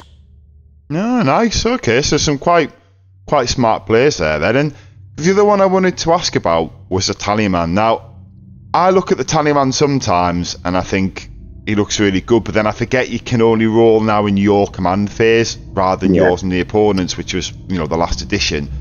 And I find that when I look at him, I think, if you add into Plague Marines, a +1 hit's meaningful, but obviously then you're fighting for that sort of Vivians and blah, blah, blah. Like, is it better to put him with Plague Marines, or are you just sort of like better with more Plague Marines? How did you find him? Did you find him to be worth his 45 points, or was he something that you thought he could be there? Or, because, for example, in your list, maybe would a 3rd Foul Blight Spawn have been better at times, or did that CP really come in handy? I think the 2 Foul Blight Spawn are probably the better choice. Now, my list is exactly 2,000 points, and I think the Tallyman's 45 compared to the 50, so I'd have to drop 5 points somewhere. But again, I don't think that'd necessarily work because you don't have the 3rd fire point on the Rhino, so I think 2's the sweet spot for the Foul Blight Spawns, unless the leading units. But yeah, the Tallyman. Could you not maybe be a 3rd unit in Nurglings, for example? Because you said you'd like the 3rd unit, or like I said, it's basically just how valuable is the CP. Is the curiosity I've got, because it's not just the CP. It's in matchups where things can't deep strike particularly well. So Grey Knights, Eldar, and Chaos Demons are a pain in the arse because they've got the come in within 3 inches. Now, you can stick your home field objective, but screening it out in matchups where you want to push forward with the Plague Bursts is a massive pain. So having the Tallyman with his 40mm base literally sit on the objective means that they have to do something extra to be able to take your home field off you. Oh, okay. Because I suppose you're right. Because it's exactly the same size as the objective. So 3 inches, you got to you can't stand on it. So that's a good use for him actually. Because there's been a couple of times I've had the awkward 45 point spare, and I've been wondering what to do. So he's there for that. And then if someone did have indirect fire, like you say, because you didn't play against Guard. I know they had the Night Spinners, but it's only 24 inch out of line of sight, isn't it? So if someone could have threaten the characters and sort of so they're going to exploit the fact that you give away Assassinate, would you have just stuck him in the Rhino and then just stuck the Rhino in the back corner or something? Or? I think I actually did in one matchup stick him in the Rhino because my opponent had taken Assassinate, and it might have been the Grey Knight matchup. But yeah, I did exactly that. I basically played the Rhino as a defensive box for the characters when people took Assassinate. Now, you're not going to get his CP from it, but I think I ended up dropping him off behind a wall on an objective, and he literally just sat on an objective that was over to one side, that, he was relatively safe for a turn or two.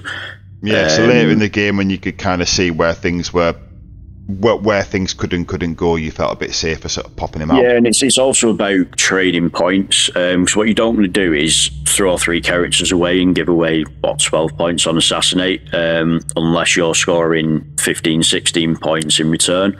So if he goes and sits on an objective, and let's say he scores you 5 points extra for sitting on that objective, and then he stickies it and he forces something to come out of position to deal with him, it then allows you to trade up, because you're going to score you 5 points on primary, which they're only scoring 4 for secondaries, so you're already a point up on that trade.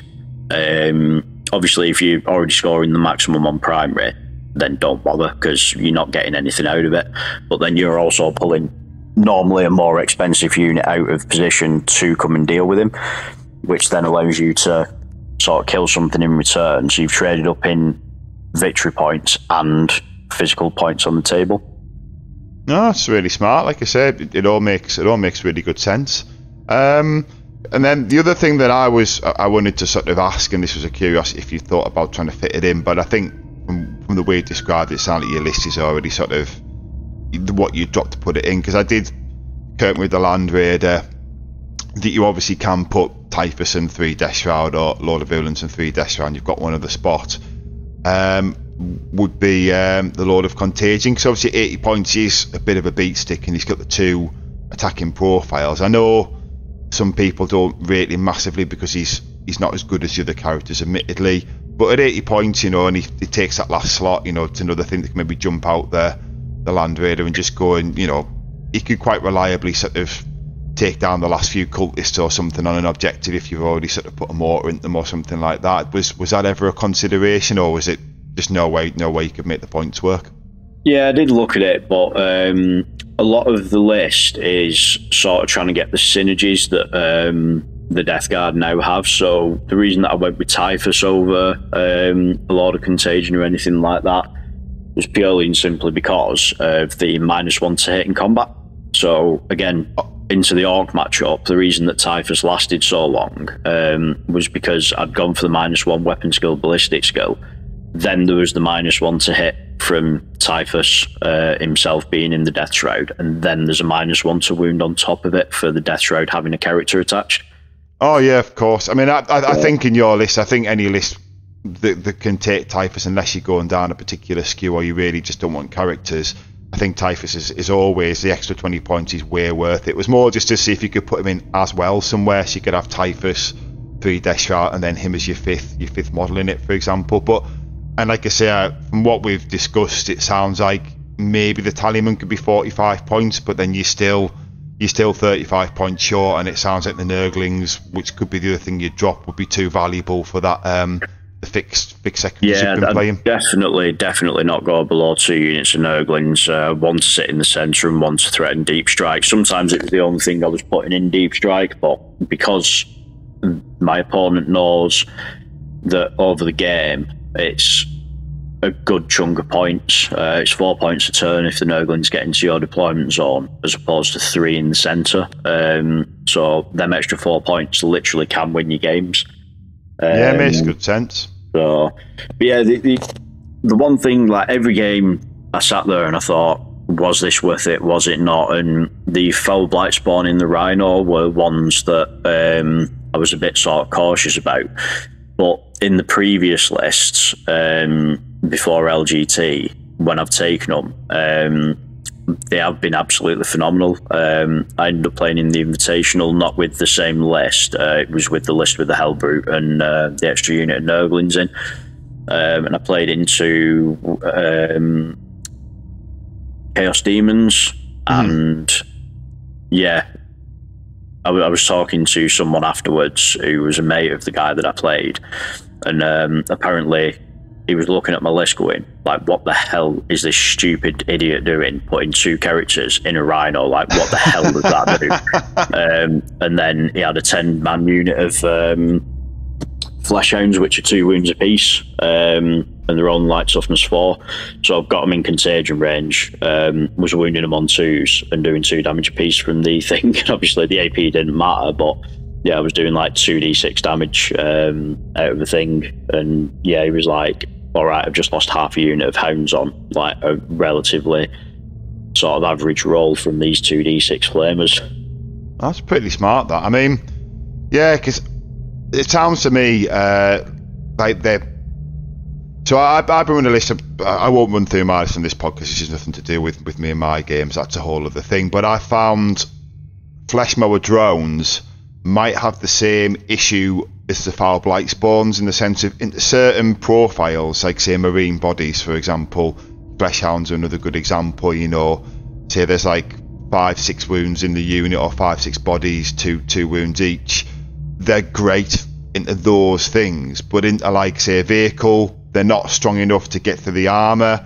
And then into like say 10 cultists or 10 guardsmen, they're not reliable enough on the number of shots or the amount of damage that you get through. Say Fleshmower 10 attacks, hits on 3, so it's maybe, you know, 6 or 7. Then you likely roll 1 or 2 ones on the damage, and then, you know, you find you put, say, 5-6 damage through on 10 cultists. 4 cultists are left. You've only got 2 OC, and they still hold the point. But obviously, 5 Space Marines, you know, it's a perfect target. So I don't know, maybe they've got that sort of, they need to be in the list for those instances where you have those mid-range, you know, power armor bodies, but when they're not there, they feel a bit redundant. I don't know, was that maybe a similar sort of instance with that? There's actually, interestingly, a couple of times where I fired them into Terminators. Again, not in the LGT games, but in some of the games the week before at the GT. Drago deep struck, killed my Rhino. The guys popped out, and then in my turn, I took 4 of his bodyguard out with the Flamers, just from getting sort of quite decent rolls, him being in contagion range for the -1, and then, you know, just hitting him with 2 damage. So yeah, that was sort of quite good going. But then in other matchups, they literally just drive around. But the other thing I've found is they are quite good utility pieces. If you need to drop one off behind a wall on an objective, then they're not actually that easy to deal with. Because if someone goes within 12 to try and charge them, you can always overwatch. So if, like, let's say Marines come up to try and charge you, stay an inch back from the wall so you're still on the objective, but making that charge a little bit harder. And then if they try and get in a shorter charge, then you normally get to overwatch them. Oh yeah, because you have to come with somewhere you can see them to... That's smart. Yeah. So they have been quite interesting. Not necessarily always worth the points. There's definitely other things you can put in the list that might do better, or the list that they might do better in. But yeah, if people know what they do and you explain it to them before the game, some people are too scared of them, and then, you know, you end up rolling one shot and they don't do anything, but they've reacted to the fact that it could be, you know, 6 shots from one of them at strength 7 and anti-infantry 2+ and 2 damage, you know, various AP depending on what strats and contagions you're willing to put into it. No, sounds really good. And then some people underestimate it and, you know, lose half the unit. No, that makes sense. I mean, it sounds like what you said, where they're maybe not essential for every game, but where they're really good. And then even if they're not essential in terms of their damage output, it sounds like you said, they've got a lot of utility for sort of helping you play the mission and, you know, have multiple units to sort of screen out the board and things like that. So it sounds like, you know, it sounds like everything in the list has got its place, and is well. I mean, the fact that you went 4-1, and even the game you lost, it sounds like you ran a really good player with a really good list close, which is more props to you. So, I mean, obviously we're probably come to the point where it's, you know, it's probably a good time to sort of wrap. So I know it's the afternoon. I know you said you've got work to go to and things like that. Plus, at the end of this episode, we mentioned at the start, I'm going to have to tag team Aiden in, and Aiden's going to jump in with a gentleman called Pearce, who also went 4-1 at LGT, and have a similar talk with him and run through his list and his experience. But before we do sort of wrap things up here, Sam, is there anything you want to sort of add about the list or anything else? And also, I mean, obviously we'd spoke before this, because you're a local player, you come to the Stoneham events that we run and see the WAR events. I think we've even played on a team event at the same time before. You know, what else you've got coming up? You know, is there anything you want to sort of plug or talk about, you know, in terms of any of those things? Yeah, so with regards to the list, I think, again, this speaks to sort of the build flexibility in Death Guard, because I've got 3 ideas for lists. One, the list that I'm running at the moment. One a bit more flexible, but a lot faster, basically aiming at demon engines and transports to get things in place. Then I've got another list that's quite focused on sort of Plague Marines and Terminators and transports. So nice. Death Guard are definitely in a decent place for list flexibility. So yeah, just looking forward to trying them out, try and get a couple more wins in over the coming months to close off the ITC season. Nice. So you're going to actually sort of stick with Death Guard then, Ian, until the end of the season? You're not going to go, because I know you've done pretty well with the Chaos Knights list and some other factions. I know you as a Chaos player myself, and obviously, I mean, Aiden's just Death Guard. I'm just Death Guard really, but outside of tournaments, I do play like Chaos Knights and some other stuff. But do you think you're going to stick with Death Guard for this season, or or at least until maybe the CSM book comes out, or where you sort of, what's your stance on staying loyal to the faction? Yeah, so as you say, I'm mainly a Chaos player. I do have other armies, but I tend to use them to learn different play styles, which has probably given me the flexibility in the Death Guard builds to sort of think outside the box, whereas obviously most Death Guard players think, oh, well, we can't do this, we can't do that. I've played other armies and I'm taking little bits of inspiration from, playing a Chaos Space Marine list, playing a Chaos Knight list that uses sort of quite a lot of screening and then not really going past the mid-board and stuff like that, and I've just sort of piled it all in one. But yeah, I'm going to try and close out the season, see sort of how well I can do with Death Guard, and maybe even put them into one of the... I'm trying to limit myself to no more than 3 armies a season. Because normally I'll just bounce around, I'll do one GT and I'll be like, right, next army. So yeah, I think I'm going to put Death Guard into the pool of 3 that I use for the next ITC season.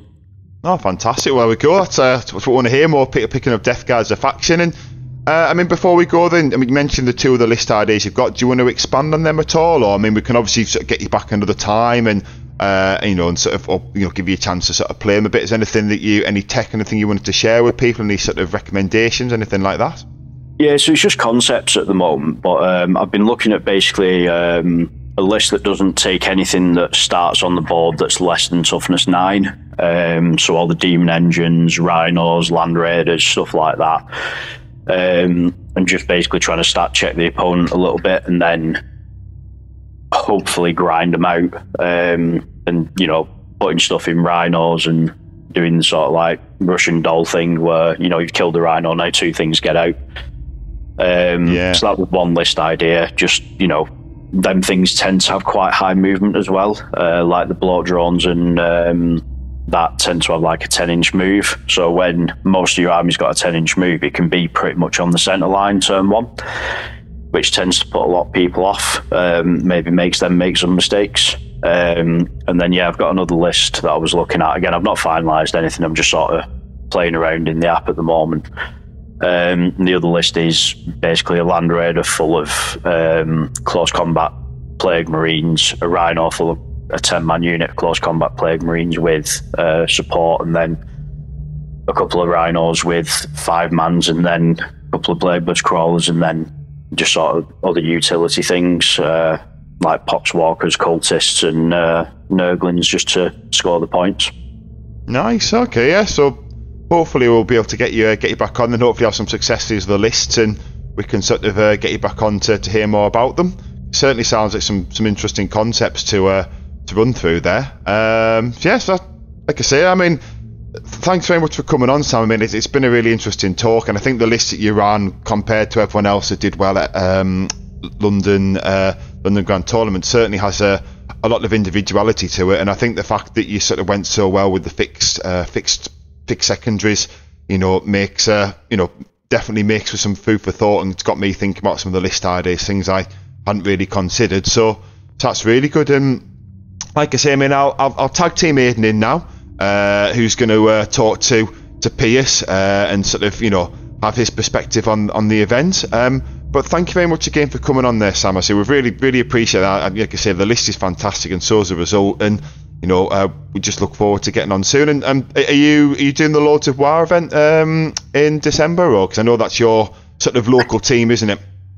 Yeah, so that's the team that I play under. I won't be making the December event, unfortunately, but the first 3 events of next year I should be at. December's a bit of an awkward time just because of my missus' work. But yeah, if anyone wants to join us at them events, running 2 singles events and 1 teams event next year. So you can go on the Lords of War website and all the socials and that, and find us on there, and we'll be updating as we go along. There you go. It's probably a good chance to plug, because obviously this season we ran a Rule of the North series with our Stonehammer events and the Lords of War guys as well, which finishes on the 11th and 12th of November at Element Games, because obviously the Lord of War run great events, and I attend a lot as well in the same way you guys attend a lot of ours. So if anyone's interested in that in November, obviously come down, and I'll shout out the Lord of War guys as well. They've got one on the, is it 3rd and 4th December? That's the one that you can't make. I believe so, yeah. Actually, I'm pretty sure, it might be the other way around actually. I think it's the 9th and 10th of December. It might be the Lord of War one. I think the other one is the UKTC that I'm also attending in December. But anyway, people interested, check those out. If you're in the north of England, or you want to come to the north of England and sort of, see what our meta's like, then, two really good events to check out. Lord of War and Stonehammer. Obviously, Stonehammer is a personal one for me. That's the one I actually run and TO at. But Jason and Sam and the other Lord of War guys, also fantastic guys, and run a great event. But we'll leave that there. I say I'll tag team Aiden in. So Aiden, take it away, and Sam, thank you very much. And see you on the next one, guys. Like I say, I'll let Aiden do his thing.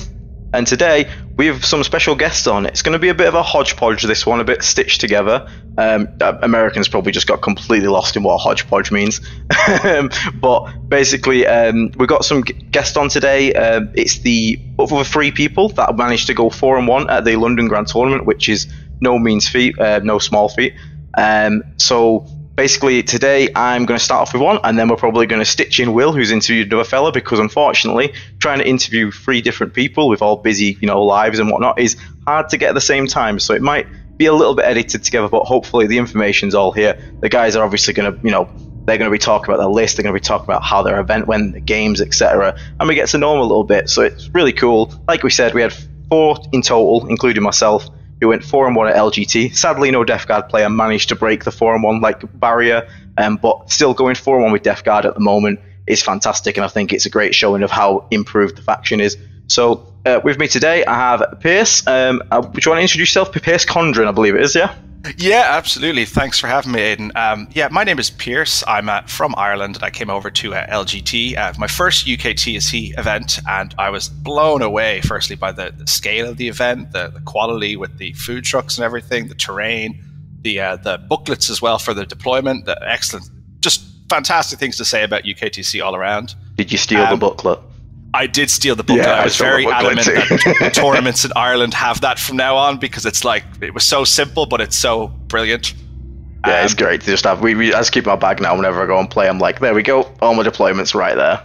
Yeah, and it had the missions and everything in it. Like, there's no question about what's the primary, But yeah, for a first event, a UKTC event, was absolutely amazing. I've been playing Warhammer a long time now, but I was so kind of strange that it was my first UKTC event. But playing Warhammer on and off 17 years, I think. I started as a Blood Angel player, and then I braced the true chaos and the dark gods, and I've not looked back since.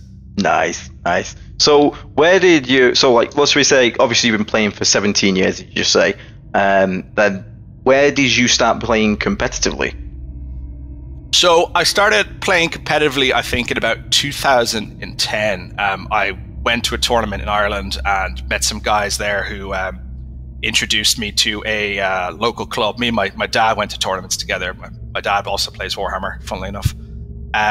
So we went to this tournament, we were introduced to a local club, we started playing there, and the guys who played there played more competitively, so I started getting introduced to that side of the game more and started going to events more frequently. I was not very good until they sort of took me under their wing and started kind of mentoring me a little bit, and then I started slowly getting better and better, and then eventually in 2015 I made it to qualify for the country's World Team Championship team, and we went over to Prague to play in the World Team Championship, which is like the World Cup of Warhammer. That's cool, man. That's really cool. So like you said, you have been a member of WTC for Team Ireland, I'm going to assume.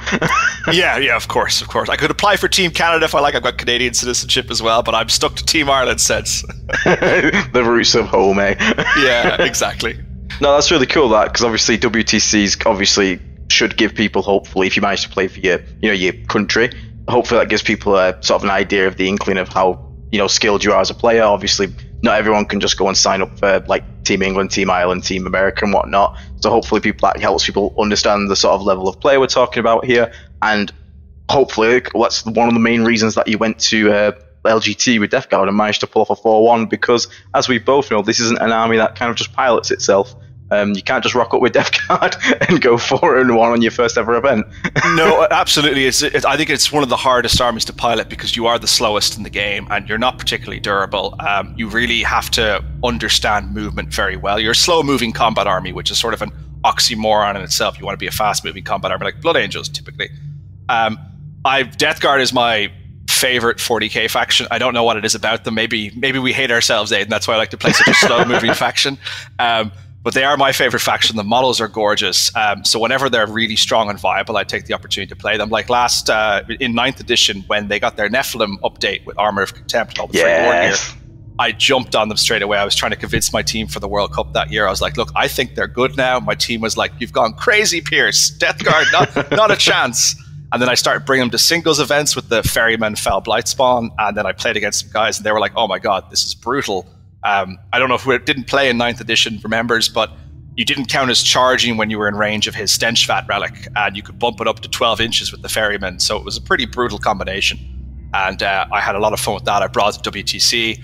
And I would explain every pre-game, I would explain how that works, the relic, and then it would happen in game. My opponent would charge me and they'd go, oh my God, this is brutal. I'm like, yep, that's exactly what happens. I was trying to tell you, man. I tried to warn you.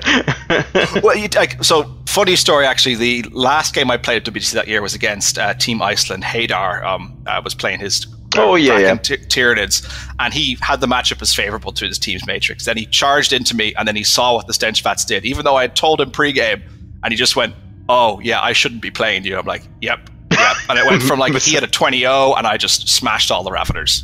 Mistakes were made. Mistakes were made, absolutely. But that's sort of, they're my favorite army, so they become much more, I'm not as nearly devoted as you in terms of playing them for, pre-update, where like I'm playing to pre-Eldar and everything.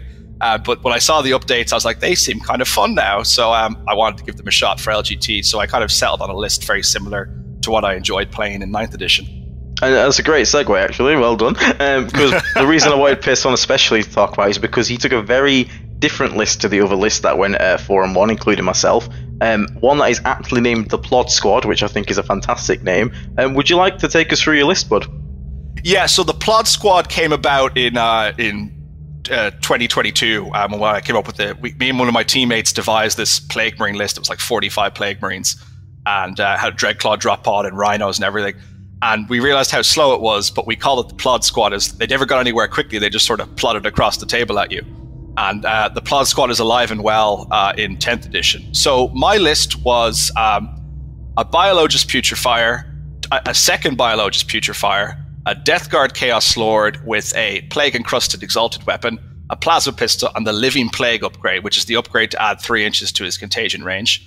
I had 2 Foul Blight spawns. I had Mortarion. I had Typhus.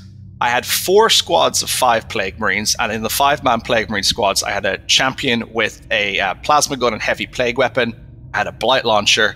I had another plasma gun, and then I had 2 heavy plague weapons. So for 3 heavy plague weapons in total in the squad.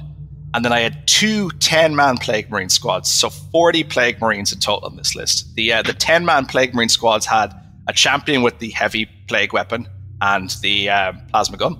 I had 2 blight launchers. Then I had 4 regular heavy plague weapons. And then I had 2 extra plasma guns. And then I finally had there's a 10th model who you can't give him any more heavy plague weapons. So I gave a plague spewer in each squad.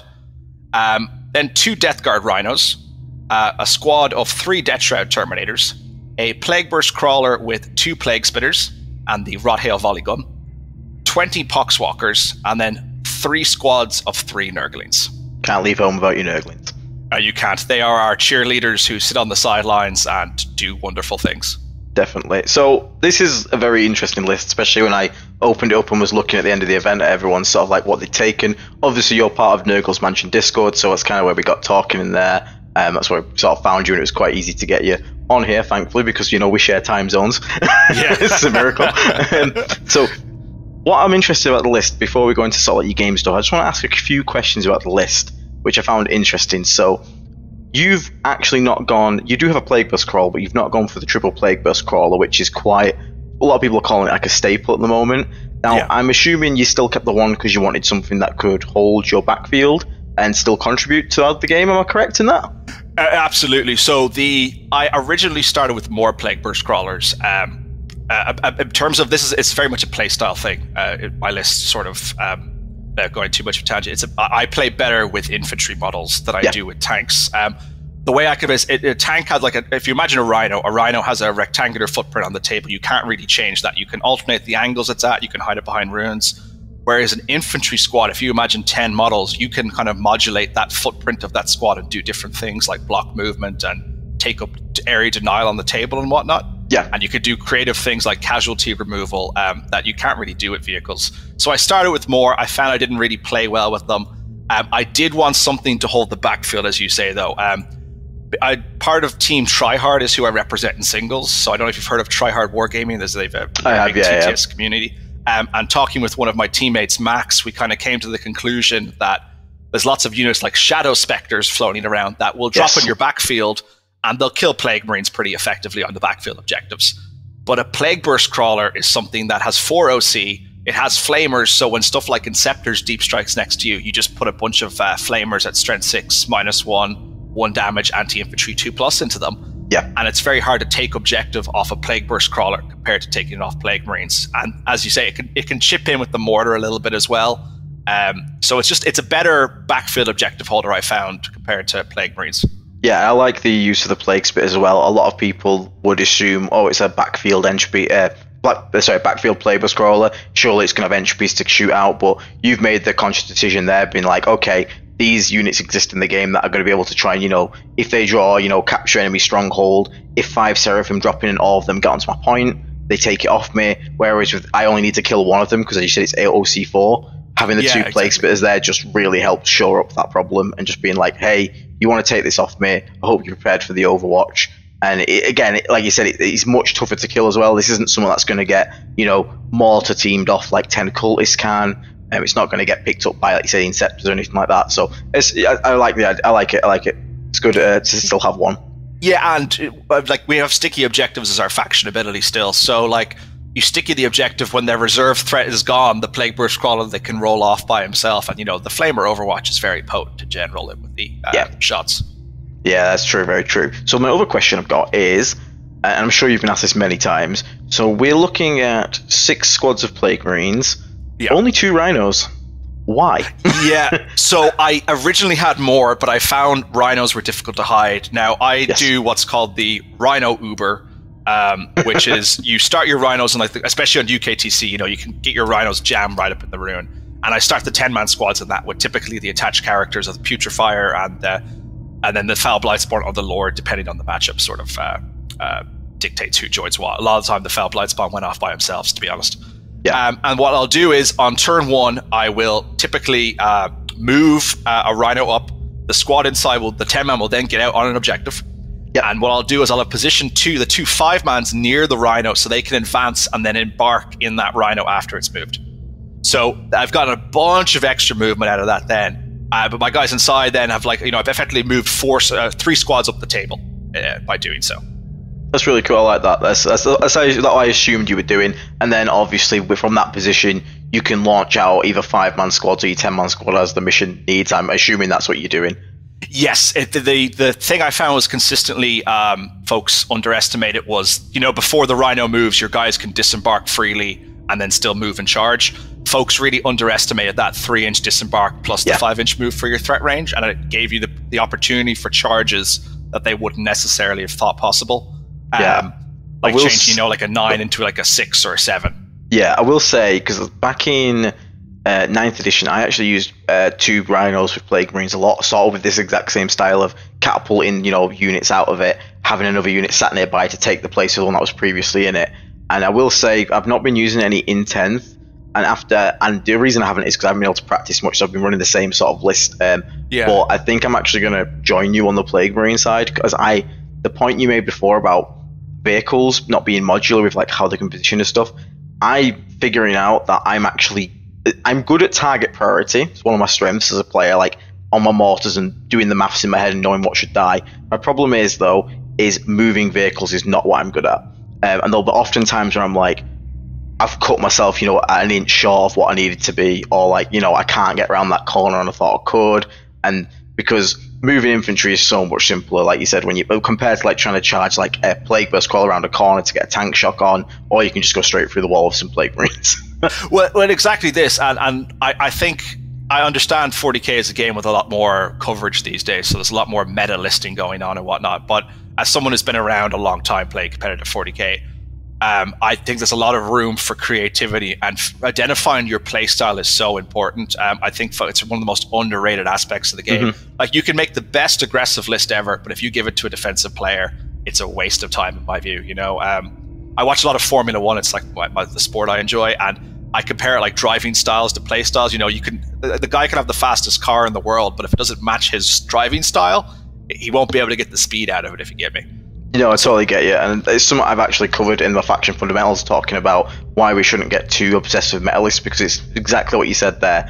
It's, you know, people play, even within the same faction, people don't play factions the same. Like you said, there's defensive players, there's offensive players, there's players that really like skew lists, there's players that really like mass infantry, all sorts of different things. And like, for example, I talked to Don, I'm assuming you know Don Husson. Yeah, I'm familiar with him from the Death Guard Discord. He's like the OG Death Guard. Yeah, and he's a big fan of his Demon Engine spam. I took that list, tried to play at a local club, and I got smashed. I can't play that list for my life for me.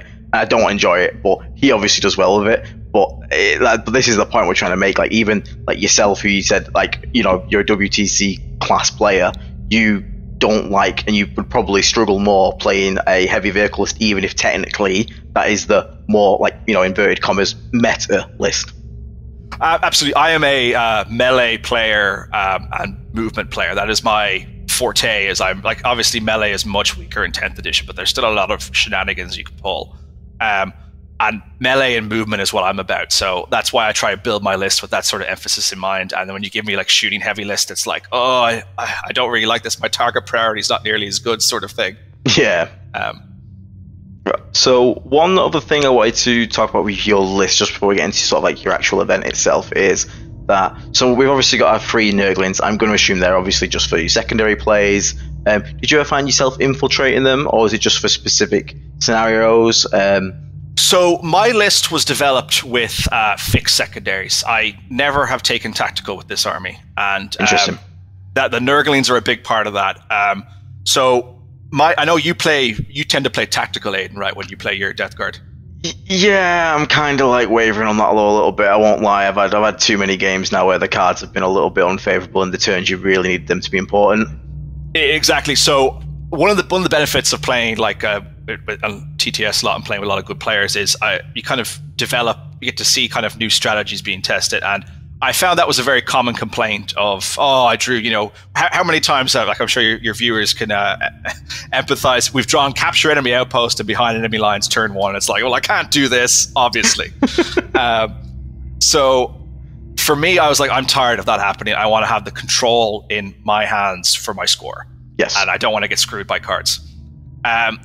So the change that made that possible, in my view, was the change of deploy teleport homers. It used to be 2 points for the center, I think, and then +1 if it was tactical. Like, I can't remember the old teleport homers exactly. You are right. Yeah, it was 2, and now it's 3 and 4 if it's tactical, isn't it? Yeah, I think it's 4 or 5 if it's like an extra point if it's in the enemy deployment zone or something now. So the change to 3 was good because that made it a really stable 15 in my view. So when I was designing this list, I was like, look, Death Guard are not fast enough to do tactical secondaries. Tactical secondaries kind of enforce a proactive game plan where you have to go out on objectives, you have to be doing things all the time. And Death Guard sort of can't do that. They, as my list is called, the Plod Squad, they sort of plod around the table, but they don't get anywhere quickly, in my view, to like cleanse and stuff like that. Yeah. So I wanted a fixed plan. So my view was, okay, I'm taking homers in every game, so I need to build to do homers. Nurglings are excellent for homers. So what I'll do is I'll typically put 2 squads towards the center, and 1 squad will deep strike. And the squad that deep strikes is very important because it is really hard to screen out 3 Nurgling bases. But your opponent must screen them out because they threaten on turns 2 and 3, they threaten a 4-point teleport homers, and your opponent does not want to give you a 4-point teleport homers, and they land at the enemy deployment zone. And that's a 35-point unit that is forcing your opponent to screen the back and sacrifice board control in other areas to your Plague Marines. The other thing is with Death Guard changes, our army is so much cheaper now. You can fit so many units in. Like, I just have so much stuff. And what I found was I often didn't, like, Foul Blight spawns would often go around by themselves. They wouldn't attach to units. they would just go and do like cleanse. So the secondaries I sort of built around were teleport homers every game. The remaining 3 depended somewhat on the matchups. So if I played against Knights, like my game 1, or Tau, with lots of crisis suits, like my game 3, I would take Bring It Down, because Bring It Down is very easy to max against those armies, because you kill a suit and that's 2 points, or you kill a Knight and it's like 3 points straight away. Yeah. Other secondaries to build around are Cleanse. So Cleanse is one I take when the matchup is much more passive, where you're kind of, you and your opponent are kind of sitting back and engaging slowly with the enemy. And then Storm Hostile is one I take in high attrition matchups, where I know I won't have the models left at the end to maximize Cleanse, because Cleanse and homers together requires me to do 3 actions a turn typically, which is a big ask in a game where you're losing lots of units quickly. Yes. So Storm, they're the 4 I take. So Bring It Down, homers always, Storm, and Cleanse. They would be the set. The list was built around those, and I never wavered from those across my test games with this. Okay, that's really good. No, I like that. That's sort of where my mind's been going. I think teleport homers is kind of like the game in general, sort of like the easy lock-in, like you said. As long as you have someone that can sit in the middle, especially since we have the Infiltrate and the Nurglings, they can just start from turn 1 deploying teleport homers without having to, make any risky deployments, especially on UKTC terrain. There's always usually a ruin within 6 inches of the center, so you can quite easily get a unit to be able to start teleport homers on turn 1. Now, the only other thing I wanted to know is, obviously you still have a unit of Death Shroud Terminators. I'm assuming they're just to sort of be like a bit of a rapid ingress threat, maybe a bit of a hammer with Typhus in there, or was Typhus more used for the Poxwalkers, or was it, as a lot of people who are starting like learning 10th, was it a matchup by matchup decision? So originally I started Typhus and the Poxwalkers, but in the meta with aggressor bombs with the Apothecary Biologist, I realized the Poxwalkers were basically an anchor around Typhus's neck that dragged him to his death every single game. So that became this is after I submitted the list, I realized this, unfortunately. So I was like, okay, Typhus is never joining the Poxwalkers again. Poxwalkers are something that I didn't really enjoy in the list, to be honest. So Typhus could have joined the Death Shroud, but I kind of liked having a few Deep Strike pieces. So I'd have 3 Nurglings, 3 Death Shroud, and Typhus in Deep Strike. Typhus Deep Struck solo every game, to be honest, and he just did his whole, Mortal Wounds. He could do his Mortal Wounds and do the Teleport Homers action if necessary. Yeah. So, because it's not a shooting attack, he just picks a thing and does some Mortal Wounds to it. So, like, screening out 140 mil base is so hard to do, and then Typhus is hiding there in my enemy's deployment zone, kind of going, come and deal with me. And he's not something you can just send somewhat light to go and deal with. Exactly. So he'll come down, he'll pick up a small squad or something. He's just really very versatile in that regard. The Death Shroud I found, as you say, they were a rapid ingress unit. What I would typically do is I would, the closest objective that I was expanding to secure my primary, basically, I would push my Plague Marines towards that. And if they didn't make it there, this only works when you go in second, this strategy, mind you. What would happen is my opponent would be afraid to go to that objective because lots of Plague Marines are advancing on that position. So they'd abandon it. And what I would do on their turn 2 is I would rapid ingress in. So when it came around to my turn to secure primary, the Death Shroud had taken that objective, it would be stickied for me, and then the Death Shroud could push away. And your opponent might think there's no reason to even try and push it because he's not even got control of it. And like you said, they don't want to come near the Plague Marines. They're like, all right, it's fine, he doesn't control it either. And now suddenly you control it and you've just swung primary a little bit. Exactly, and it's that threat of the Plague Marines, because if the Plague Marines get the whiff of a charge, they'll go for it, because that's how I get a huge amount of movement out of the list, is charging people and like moving across the table that way. 100%. So the only last question, and then I promise everyone listening we will move on. It's just 2 quick questions. One about the Chaos Lord, because that's an interesting include, especially with Living Plague. Now, is he attached to a squad, or is he doing the cheeky thing where he's kind of sitting in the middle and just trying to blink wounds off with his silly Living Plague extended mortal wound aura? It depends on the matchup. So he originally was at it because I played into a test game against Danny Porter, who came 19th with Votan, I believe, at the LGT. Nice. And I found out I couldn't. That was actually my worst loss with this list by 20 points. Was against that Votan in practice games, and I found I didn't have a way of dealing with the dwarves very well, and I kind of I was losing lots of models for the attrition. So I wanted to try this guy included for that matchup.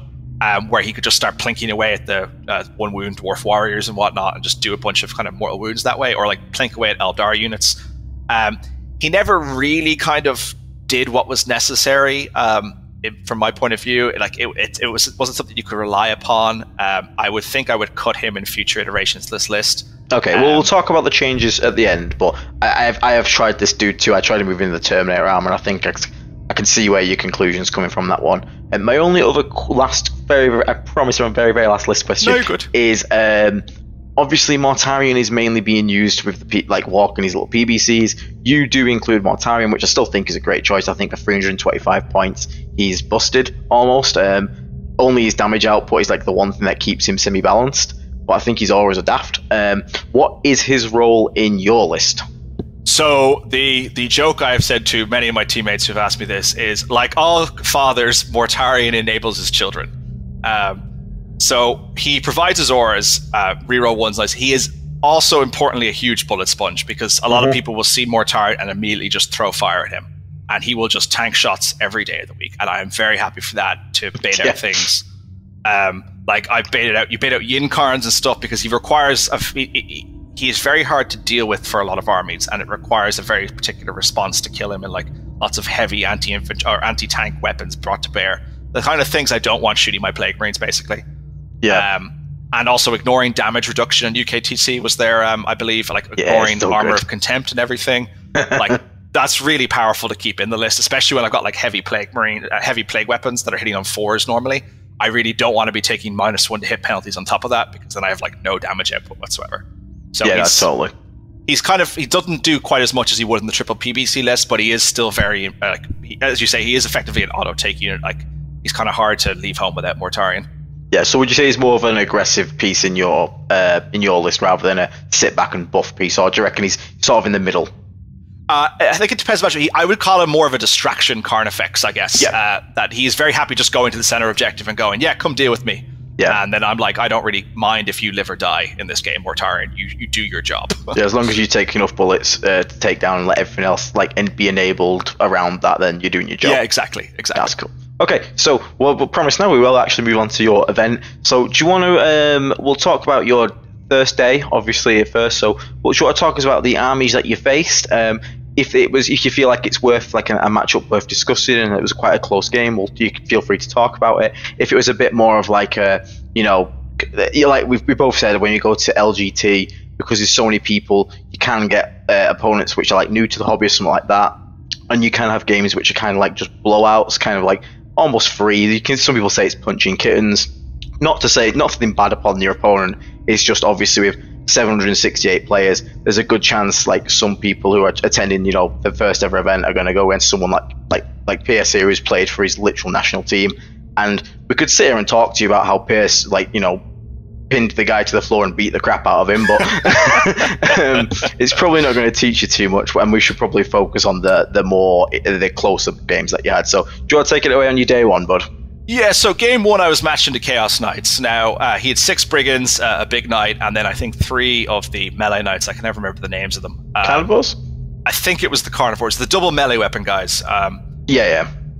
So, having played practice into Chaos Knights prior to the event, I knew Brigands were a scary threat for my Plague Marine, so I kind of approached this matchup cautiously. I had no idea going into the skill level of my opponent. I think he hadn't played the matchup previously, so in his point of view, he played far more conservatively than he should have, and as a result, my Plague Marine sort of just took the board against him, and his Brigands couldn't really bring their firepower to bear as a result because of his deployment.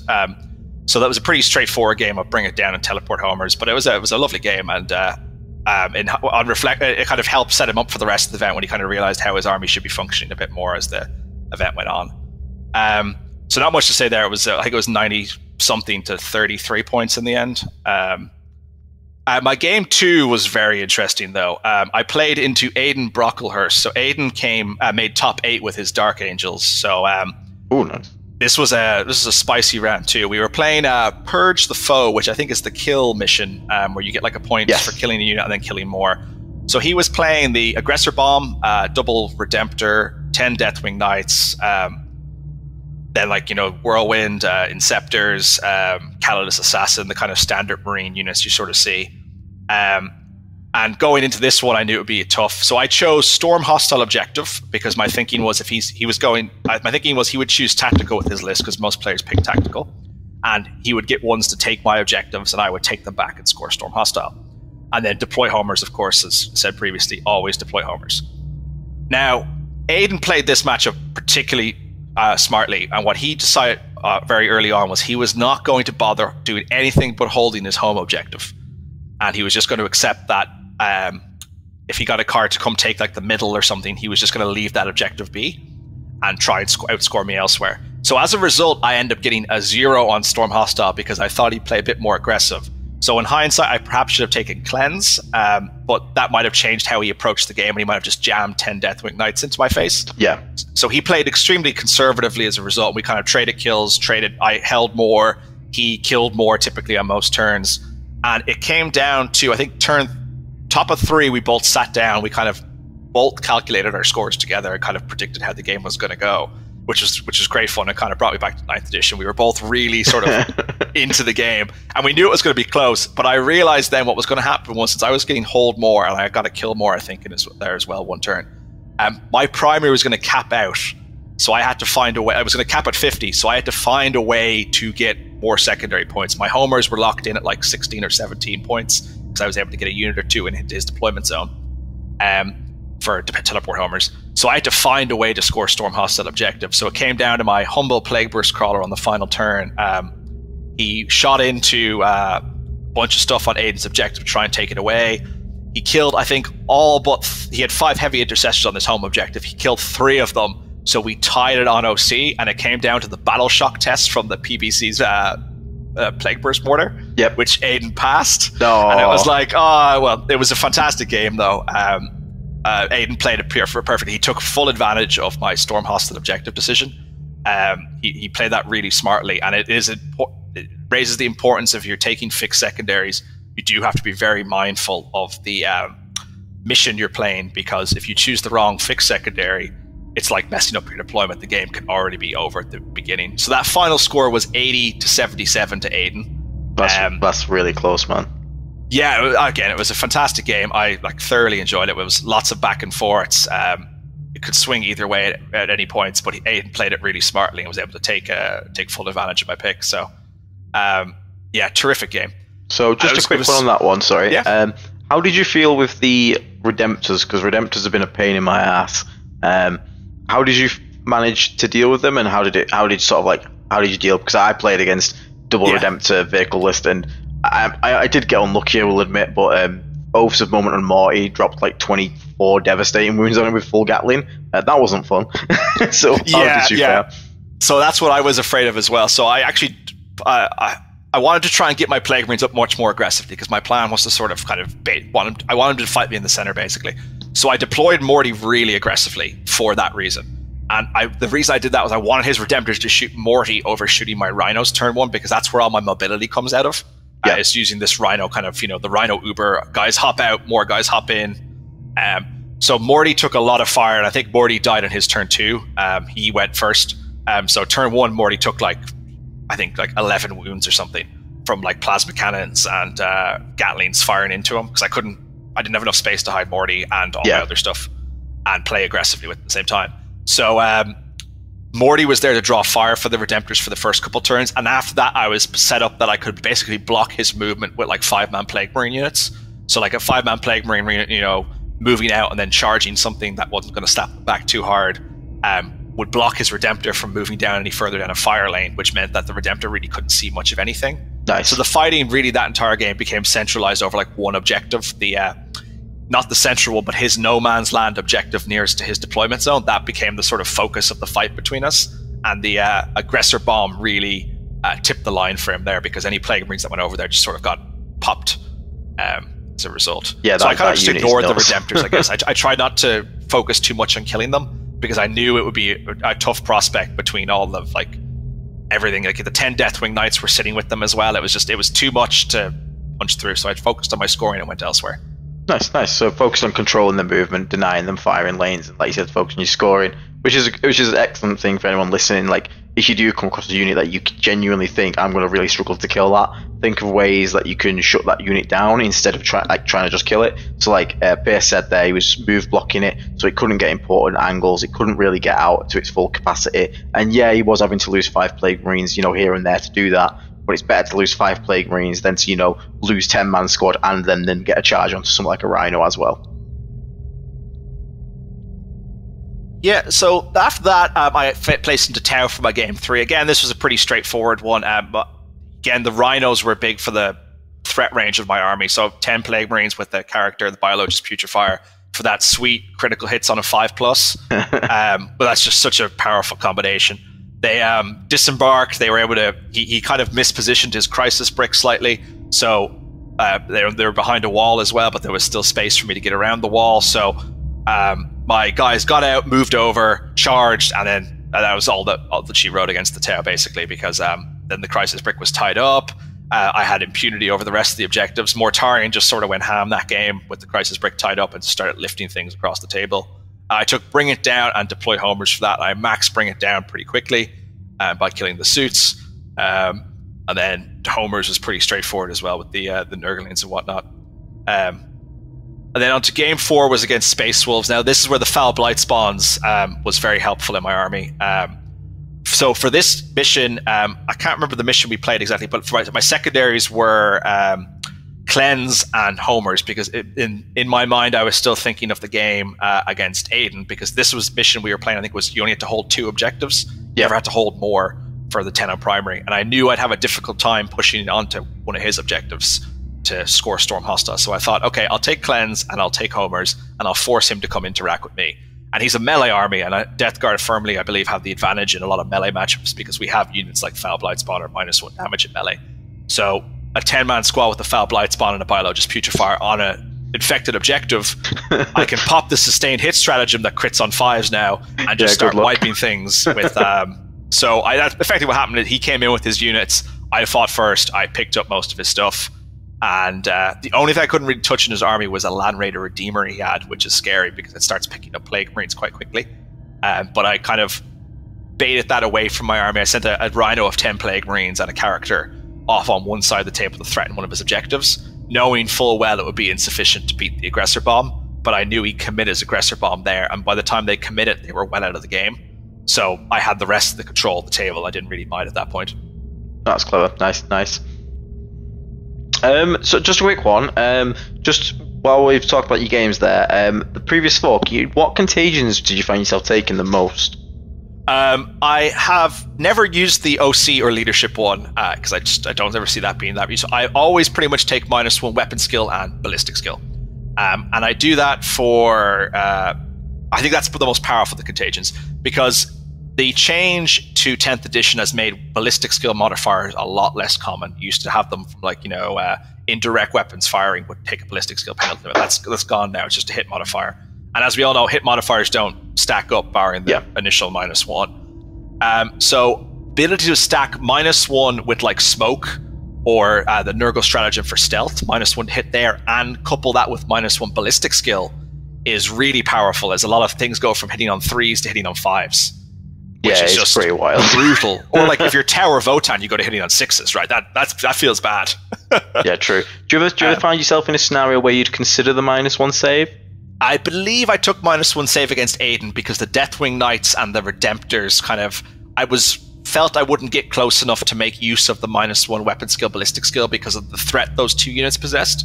Yeah. So I took -1 save thinking in my turn I can walk over, the guys can sit there, put -1 save up, put a bit of damage into him, and then he'll kill me, sure, but it means I put some damage on him. The other cheeky combo with -1 weapon skill and ballistic skill is the Nurglings have a 6-inch aura of -1 to hit in melee, for excluding vehicle and monster units. So often what you can do is you can nestle a unit of 3 Nurglings behind a Plague Marine brick, and if anything wants to charge you, they probably go from hitting on 3s to hitting on 5s. And that makes a big difference if you're even carnivores or something. The carnivore will go from hitting on like 2s to 4s, which is, 2s to 3s because they won't take the penalty from the Nurgling. But like I've had the Avatar go into like a Poxwalker brick with that -1 weapon skill and just completely whiff because he's now hitting on 3s, or if Typhus is leading the squad, he's hitting on 4s because Typhus innately has -1 to hit when he's leading the squad.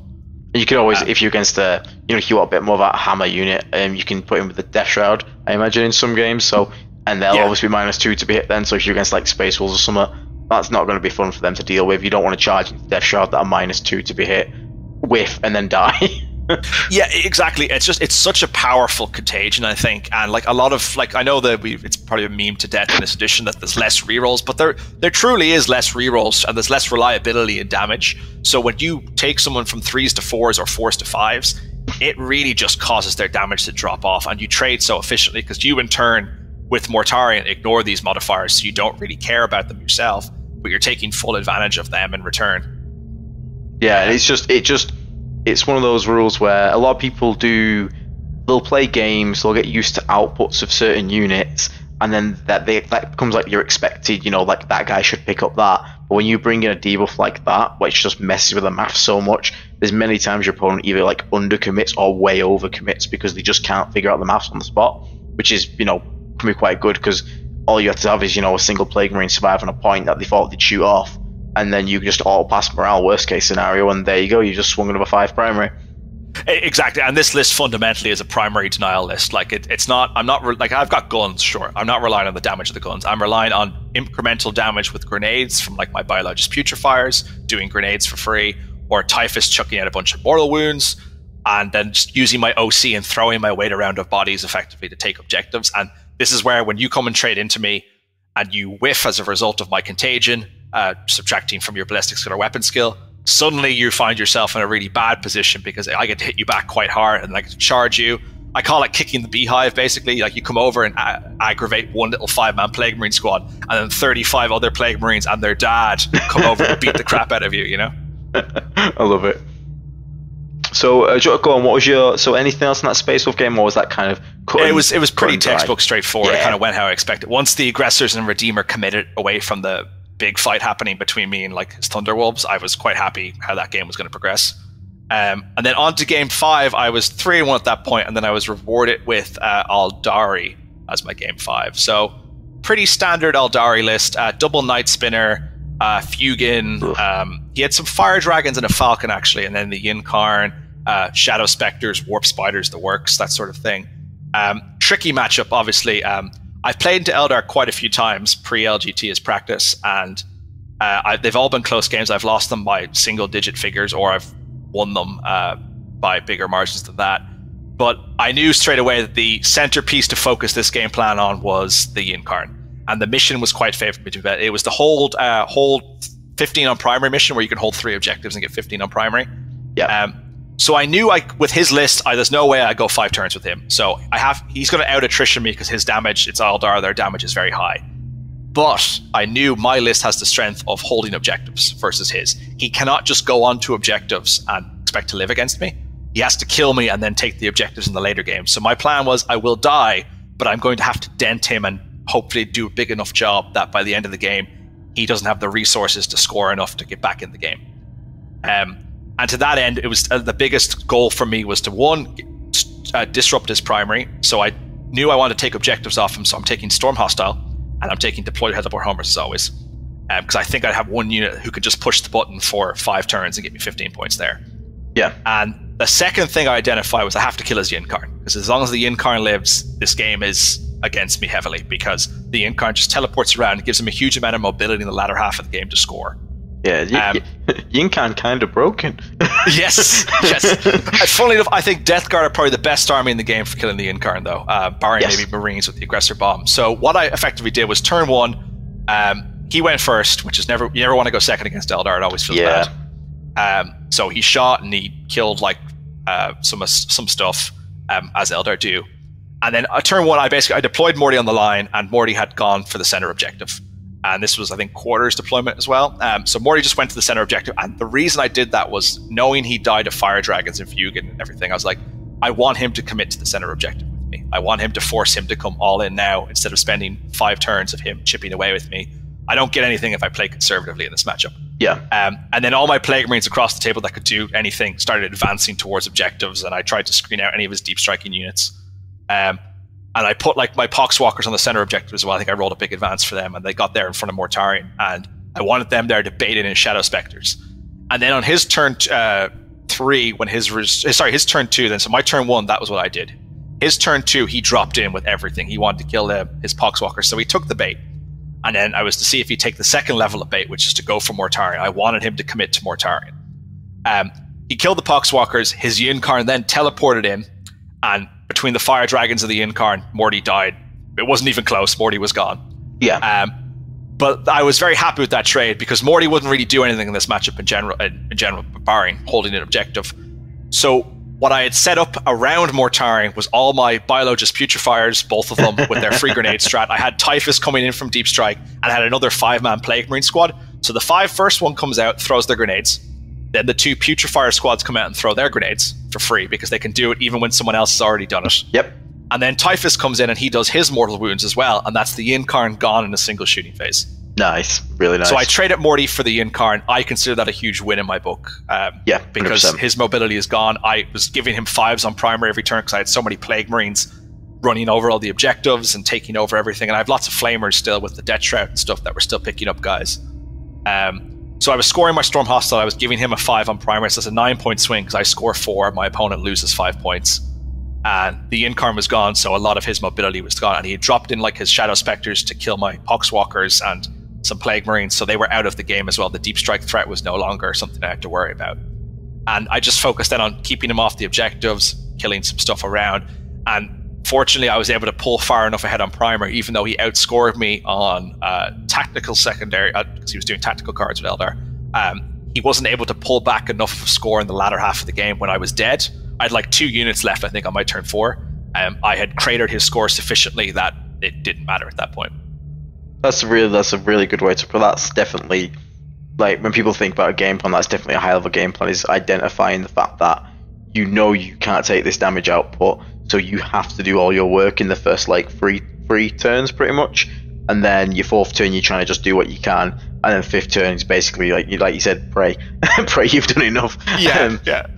But it's cool to see that it actually worked, because you managed to obviously come out with a win on that one. It's just, it was a hard fought win. Cool. It was 75. Yeah, 75-64 in the end. Now there was a 5-point. It could have been 75-69 in the end, because I had 3 Nurglings fighting 3 Fire Dragons and Fugan, and hilariously and there was a Plague Marine in that melee as well. So a Plague Marine and a Biologist Putrefier actually, who was by himself because he was part of another squad that died. But the Biologist charged Fugan to die because I didn't want him hitting the Plague Marine. The Plague Marine was fighting the Fire Dragons in such a distance that Fugan couldn't be in engagement range to hit him. Yeah. But this is all on an objective, and then I had the 3 Nurglings fighting as well, away from Fugan again. The 3 Nurglings actually managed to kill the 3 Fire Dragons. Got very lucky for that to happen. But it Nice. denied him an extra 5 points on primary, which meant I had a little bit of a comfort zone going into turn 5 where I was like, I think I've got this here. Yeah. So it was very satisfying to take down Eldari. I've played a lot of practice games against Eldari, so I knew that the thing I had to do was kill the Yinkarn. If he had played much more conservative with his Yinkarn, he would have taken the game. But once he saw the bait from Morty, I was quite happy to take that trade any day of the week. That's really cool, Master. That's such a cool, like you said, way to approach the game, and that managed to pay off, which is really nice to see, especially against Eldar, because screw Eldar. So obviously your list seems to have some legs onto it, which is really nice, and it's also really positive to see, because being able to see multiple lists and even list designs managed to go 4-1, because don't get me wrong, no Death Guard went 5-0, but I don't think your army has to go 5-0 to be viable, if that makes sense. But seeing that you could have your list go 4-1, my list went 4-1, I think it shows that Death Guard's in quite a good spot, like internal balance wise. Obviously Morty might be a bit too much of an auto take, but I'm not going to complain because he's really good for his points right now. Yeah, absolutely.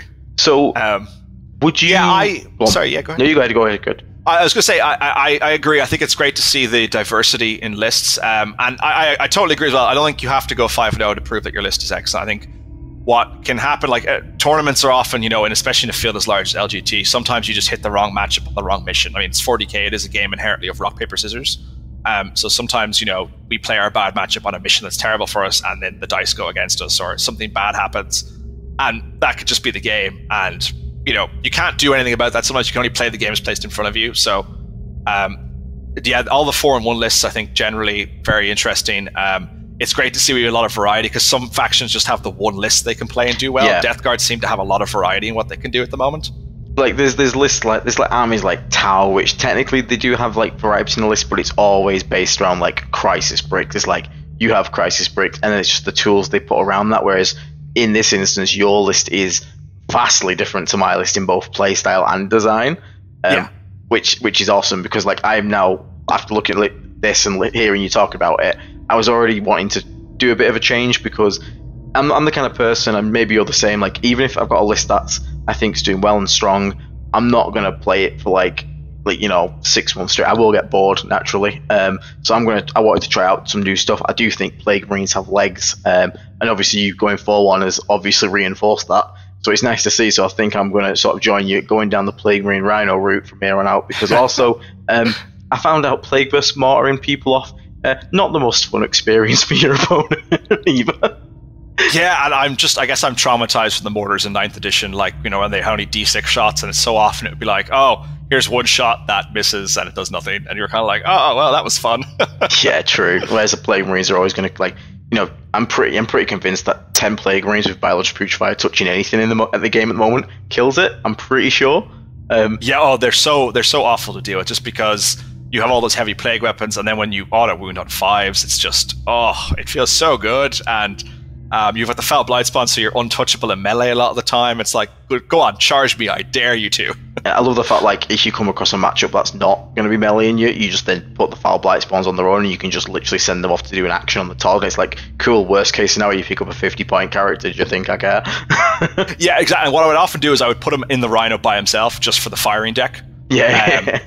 Or what a cool trick we found out, one of my teammates while practicing, was if you fall back and embark, firing deck doesn't care about the condition of the model that jumped in the transport. The transport just uses its weapon. Yeah. So I had one game where I was fighting a couple of Eldar bikes on an objective with the Foul Blight Spawn. Foul Blight Spawn hops into the Rhino next to him. The Rhino firing decks into the bikes and kills the bikes that he was fighting. That's actually so clever. It's fun because the other fella that Will's going to be interviewing later this week, he was just running a Rhino with just 2 Foul Blight Spawns in it and no Plague Marines. So there's something to that Foul Blight Spawn bus.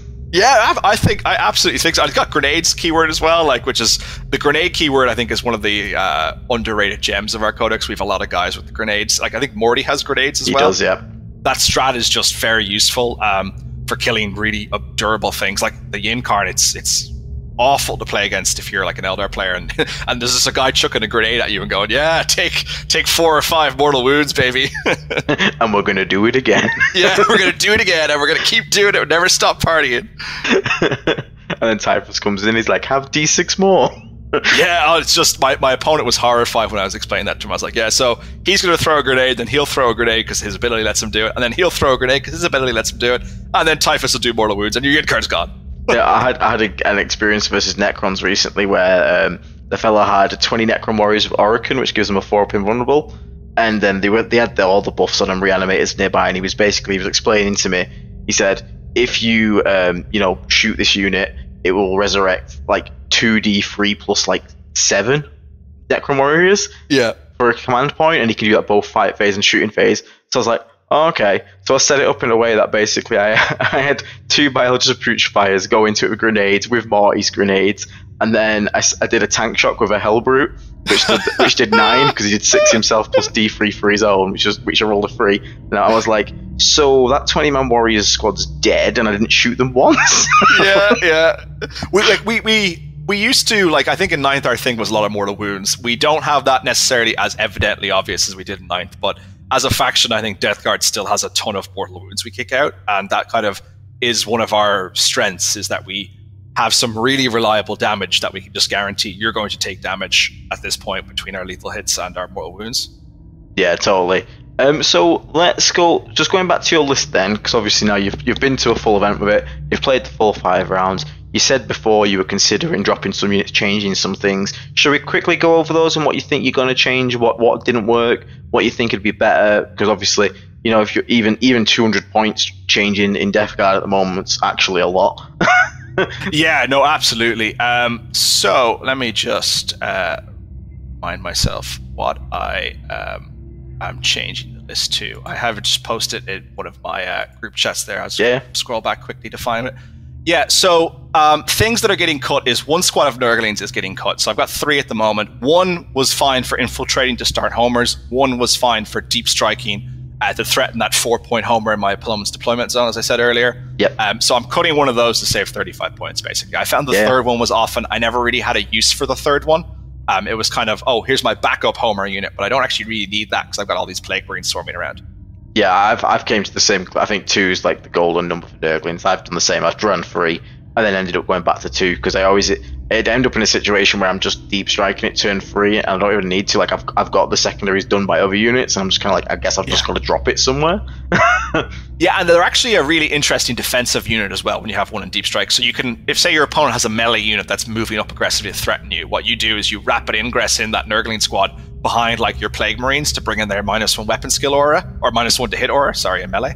And they can be used defensively to shore up a position as well. And just watch your opponent's face go from smile to frown.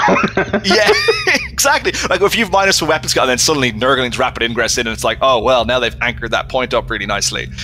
It's quite a sneaky play, but I have 2 squads of them now. The Poxwalkers I found very lackluster.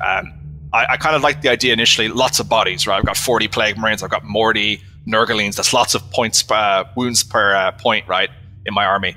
I found if folks are dealing to kill Necron Warriors, which are infinitely more durable than Poxwalkers, they can deal with Poxwalkers. Yeah, I think especially with the, like we said, the Aggressor Bomb before, which is becoming very staple in Marine lists, and that thing just looks at Poxwalker and he's like, oh, thanks for the extra 20 shots on blast, I'll take that, thank you.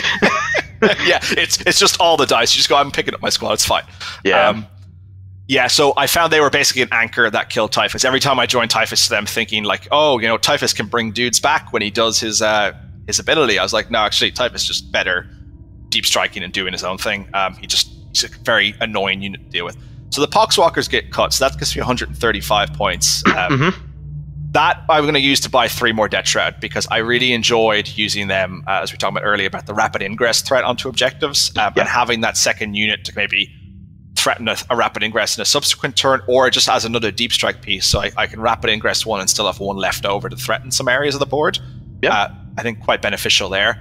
The Lord is also getting cut. I didn't feel he did enough. Like his end of turn mortals is kind of nice, chipping away at 1 wound models. It's not something that can be relied upon. It's on a 4-up, but like it's just. I don't know if you're aware. I took this guy again, Terminator version. With all the same upgrades, I took him to an RTT, and I think I rolled throughout all 3 games. I think I rolled like 18 times, and he went off once.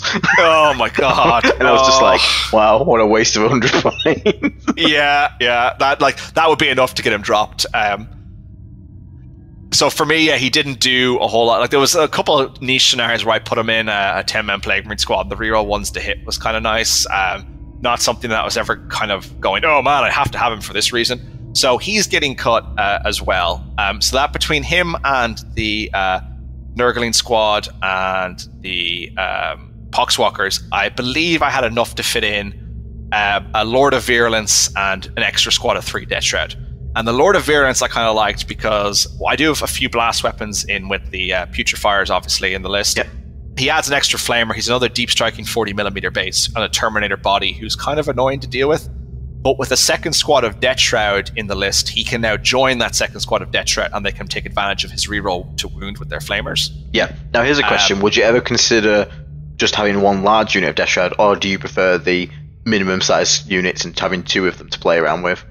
I prefer having the extra units, I think, because it gives me more reactive pieces on the table. I think Death Guard do struggle having reactive threats on the board. If an engagement happens somewhere and we're slow, we can't really race to the scene of the accident. We have to kind of stare in horror and go, oh, well, that side of the board is now gone. Yeah, no, totally. So I could definitely see a different sort of list, maybe opting for more. There's like one archetype I've seen that has me peaked to try at some point called the Fake Thousand Suns, where it's basically Hero Hammer Death Guard, where you take like big Death Shroud bricks with PBCs and then all the characters. Okay. So I'm kind of, I don't know how good that is. I'm kind of inclined to try it though after I've had fun with this. It's so cool. There's so much stuff to try though, isn't it? I think there's like 4 different builds in the Codex alone. Between the Plod Squad, there's your kind of triple PBC Morty build, which is very just a solid. I think that's like probably the best all-rounder Death Guard list in terms of it's giving you lots of tools for everything. And then there's like, I think, more of a Demon Engine focus list, and then there's the fake Thousand Sun list, which also has potential. It's great. We've got so much style and variety. Thousand Sun. Yeah, it's Wish.com Thousand Suns, right? Yeah, when you order devastating wounds from Wish, it's just by loads of putrefiers. Yes, pretty much. So yeah, that would be the change I make. We'll get the Lord of Virulence in and the extra squad. I would still keep them broken up because I still like the Philosopher's. I want lots of things on the table. I want lots of units to still play my secondary plan with. If I was going tactical, perhaps there's more of an incentive to have bigger units to deny points, but I'm firmly of the opinion fixed is the best way to play Death Guard. Though you did take tactical for the event and you finished higher than me, I think, in the final standings. So the jury's probably still out on the two. I think you just got unlucky, like you said, Aiden being able to realize that like you said, it's always combination of mission plus opponent. Aiden realizing that's the one mission where he doesn't really have to care about holding more than one primary, because obviously, if that was let's say that was the mission where you can hold 15 a turn, suddenly he cannot just sit on his one. But unfortunately, the circumstances were the circumstances. So I wouldn't punish yourself too hard on the choice of fixed. Like I said, I think I'm gonna go to fix more because I'm kind of getting. I've had a couple of games now where call bad draws at the wrong time. You draw the cards that want you to be in all corners on the first 2 turns, and then by the end of them, you're getting all the ones that you could have just scored the first turn, and they're worth like 3 points. It's been stronghold. You're like, and it's not great. Yeah, especially over like a 5-round or 7-round event, depending what tournaments you're playing. You really want that consistency and being able to kind of say, I'm getting 15 here, I'm going to get primary here. It's also a simpler game plan, I find, instead of having to juggle around the table. Like, my plan is very simple. I'm going to have a guy in the center who does homers. That's a unit there doing that. Then I have another secondary to focus on. And after that, I'm just aggressively going after my opponent's primary. And that's a very straightforward game plan. That means, like, when you get to round 5 in an event, you're getting tired. You're not necessarily kind of stressing as much about how to play the game. You're kind of like, no, it's the same plan. It's still straightforward. I walk at you rather than run at you and take objectives off you. Yeah, I'm not have to sit there measuring, like, okay, so if I kill this unit in this corner in case I draw investigate signals next turn, can this unit here in your turn move within distance of it to screen out the corner, or can I actually get my character in this? It's just like, or I could just be like, I'm gonna do a teleport homer. Yeah, exactly. Like, I was joking, my Nurglings are the best teleport homer setup experts in the entire 41st millennium, because they just sat there for every game. And you'd be surprised, they don't get touched, because when you put Morty and 40 Plague Marines into your opponent, they have to respond to that. Oh, they can't respond to the 3 Nurglings behind a wall doing, in their view, nothing, even though the Nurglings are the ones scoring me minimum 15 points every game. What's funny? Here's the question. So in a game full of like super soldiers and all like psychic elves and stuff, why is the best deploy teleport homers between the choice of a unit of Nurglings or a single spore mine? Yeah, I think the Nurglings, because the Nurglings, if you can imagine, they can all dress up with like pom poms and like cheerleader outfits, and they can just cheer on Mortarion and the boys from the sidelines. Moral support. Yeah, exactly. Like, and they have their aura of -1 to hit, which is them basically cheering, going, "Come on, Papa, you got this." Yeah, I don't see spore mines cheering anyone on. Yeah, no. They're by themselves. They're naturally a loner. They don't do well with friends. I was going to make the over joke about the fate of all spore mines, but we won't go. But yeah, okay. That's like you said. That I think I'm going to start trying out fix. I want to try more of a Plague Marine list, because I do miss playing it. I miss the archetype, and I just miss the models as well. It sounds weird. I want to play some different models now. I do miss. I have so many Plague Marines. Unfortunately, I have a lot of bulk Plague Marines as well, but we're not taking them anytime soon. No, it is unfortunate. Like, I have a lot left from the 9th edition list, fortunately. I still have to borrow some, but I don't know what to have to do to make bulk guns viable. I guess you could start hacking limbs off your Plague Marines, and like, we're Nurgle, you can always do good conversions to kind of make it look appropriate, right? Yeah, true. Okay, so are you happy then with that sort of like your explanation for your event? Is there anything else you'd like to sort of mention about your list, about any thoughts or going forward? Any events coming up? What are you going to be taking to those, etc.? So we have a 2-day event now, the end of October in Ireland. It'll be kind of one of our last ones of the year. It's about 30 players on WTC terrain. It'll be a bit of a shark tank, because most of the hopefuls for the WTC team for the coming year and currently existing members will be attending. So I'm sort of torn in what I want to take to that. I've got like 6 different armies for 40k. I've got Custodes, Death Watch, Thousand Suns, Demons, Chaos Space Marines, and Death Guard. I'm currently still kind of in my head going, I want to play Death Guard because at the moment they're I think a lot of people are sort of overlooking them. They think, oh, it's Death Guard. I agree. You know? And there's an element you can kind of catch people at. It would also be very satisfying to win such an event with Death Guard, or at least be in contention for it. Yeah. But there's a lot of Eldari players who are going to be there. So it's kind of one thing in my mind going, oh, how many Yin cards can I kill over a weekend? How many Yin cards can I kill? Yeah, it's I've played Eldar like 3 or 4 times now, and I've killed 3 out of 4, and the one that I didn't kill survived on 1 wound. So I'm hoping to add more to that tally. You have to start putting Yin card like skulls on the bases of Mortarion and stuff like this is how many I've slain. I'll add a Nurgling to his base every time he kills one. That'd be pretty sick, to be fair. Yeah, I mean, I must admit that Eldar are still a bit of a menace, but I think, like you said, I think Death Guard are in a position where people are underrating them. I've had people just like think they're going to get an easy win, they just try and rush you down, and then the next minute you've tabled them by turn 3. Like, it does happen. It absolutely does, and it's about experience with the match. But obviously, you're also a very experienced Death Guard player, so you kind of know how to play your matchups when you come into them. Whereas a lot of players who might not have played against good Death Guard players, especially, they won't really understand how to approach the game, and as a result, they'll be caught out and make mistakes. Like 3 of my game, and even my 4th round opponent, my opponent didn't quite, the Eldar player in my final game didn't quite understand how my list played, because he hadn't played anything like it before, and he'd played the triple PBC list on the first day, and I think he had beaten it. But then he played my list and was completely like, oh wow, this is much harder for me because, you know, I don't know how to deal with all these Plague Marines running everywhere. And you got your models out, and he's like, all right, where's the other 2 PBCs? Yes. Yes. He was like, holy crap, that's a lot of Plague Marines running across the table at me. I was like, yep, yeah, they do that. Oh no. Yeah. Oh, that's cool, man. So yeah, well, we'll wrap it up there because I don't want to take too much of your evening away from you. So I will say thank you very much for coming on. Is there anything you'd like to plug or anything like that? I'd just like to give a shout out to the folks at Try Hard Wargaming. They're a great Discord if people are interested in TTS or just wanted to converse with a lot of top level players. There's a lot of WTC players who congregate there, discuss ideas. I talk there a lot about Death Guard almost obsessively as well. Aiden, I don't need to say that, you know that as well, Aiden. You're also strangely obsessed with this faction of slow moving green men. What gave it away? Yeah. And yeah, shout out to the boys at Team Ireland 40k. We're hoping to have another good run at WTC now next year. Well, thank you very much for coming on, mate. Thank you very much for sharing your thoughts about your LGT event and your list, and obviously your thoughts, your list going forward. Hopefully we'll see you running Death Guard for a little bit longer, because they're in a quite a nice little spot at the moment. So I look forward to hopefully seeing you. Maybe one of us will get that 5-0 at some point. I hope so, man. I hope so. I've done the best I did was in 9th. I got a 4 and a draw, and I came 3rd that event. I was like, I've missed out on the 5-0 by like a fraction of points, but we'll take it. Thank you so much for having me, Aiden. No, honestly, I actually quite enjoyed this. So if you'd like to hop back on at some point, maybe we can have another chat about some other things. I'll discuss it with you obviously off air. I don't know why I'm saying this on air. Hi everyone. Yeah. Bye everyone. But it was lovely to meet you, man. Thank you, Aiden. Thank you for having me. You too, man. Hope you enjoyed it. Thank you very much once again for coming on, Pearce, and we'll catch you all guys in the next one. Thank you very much, and stay rotten. Bye.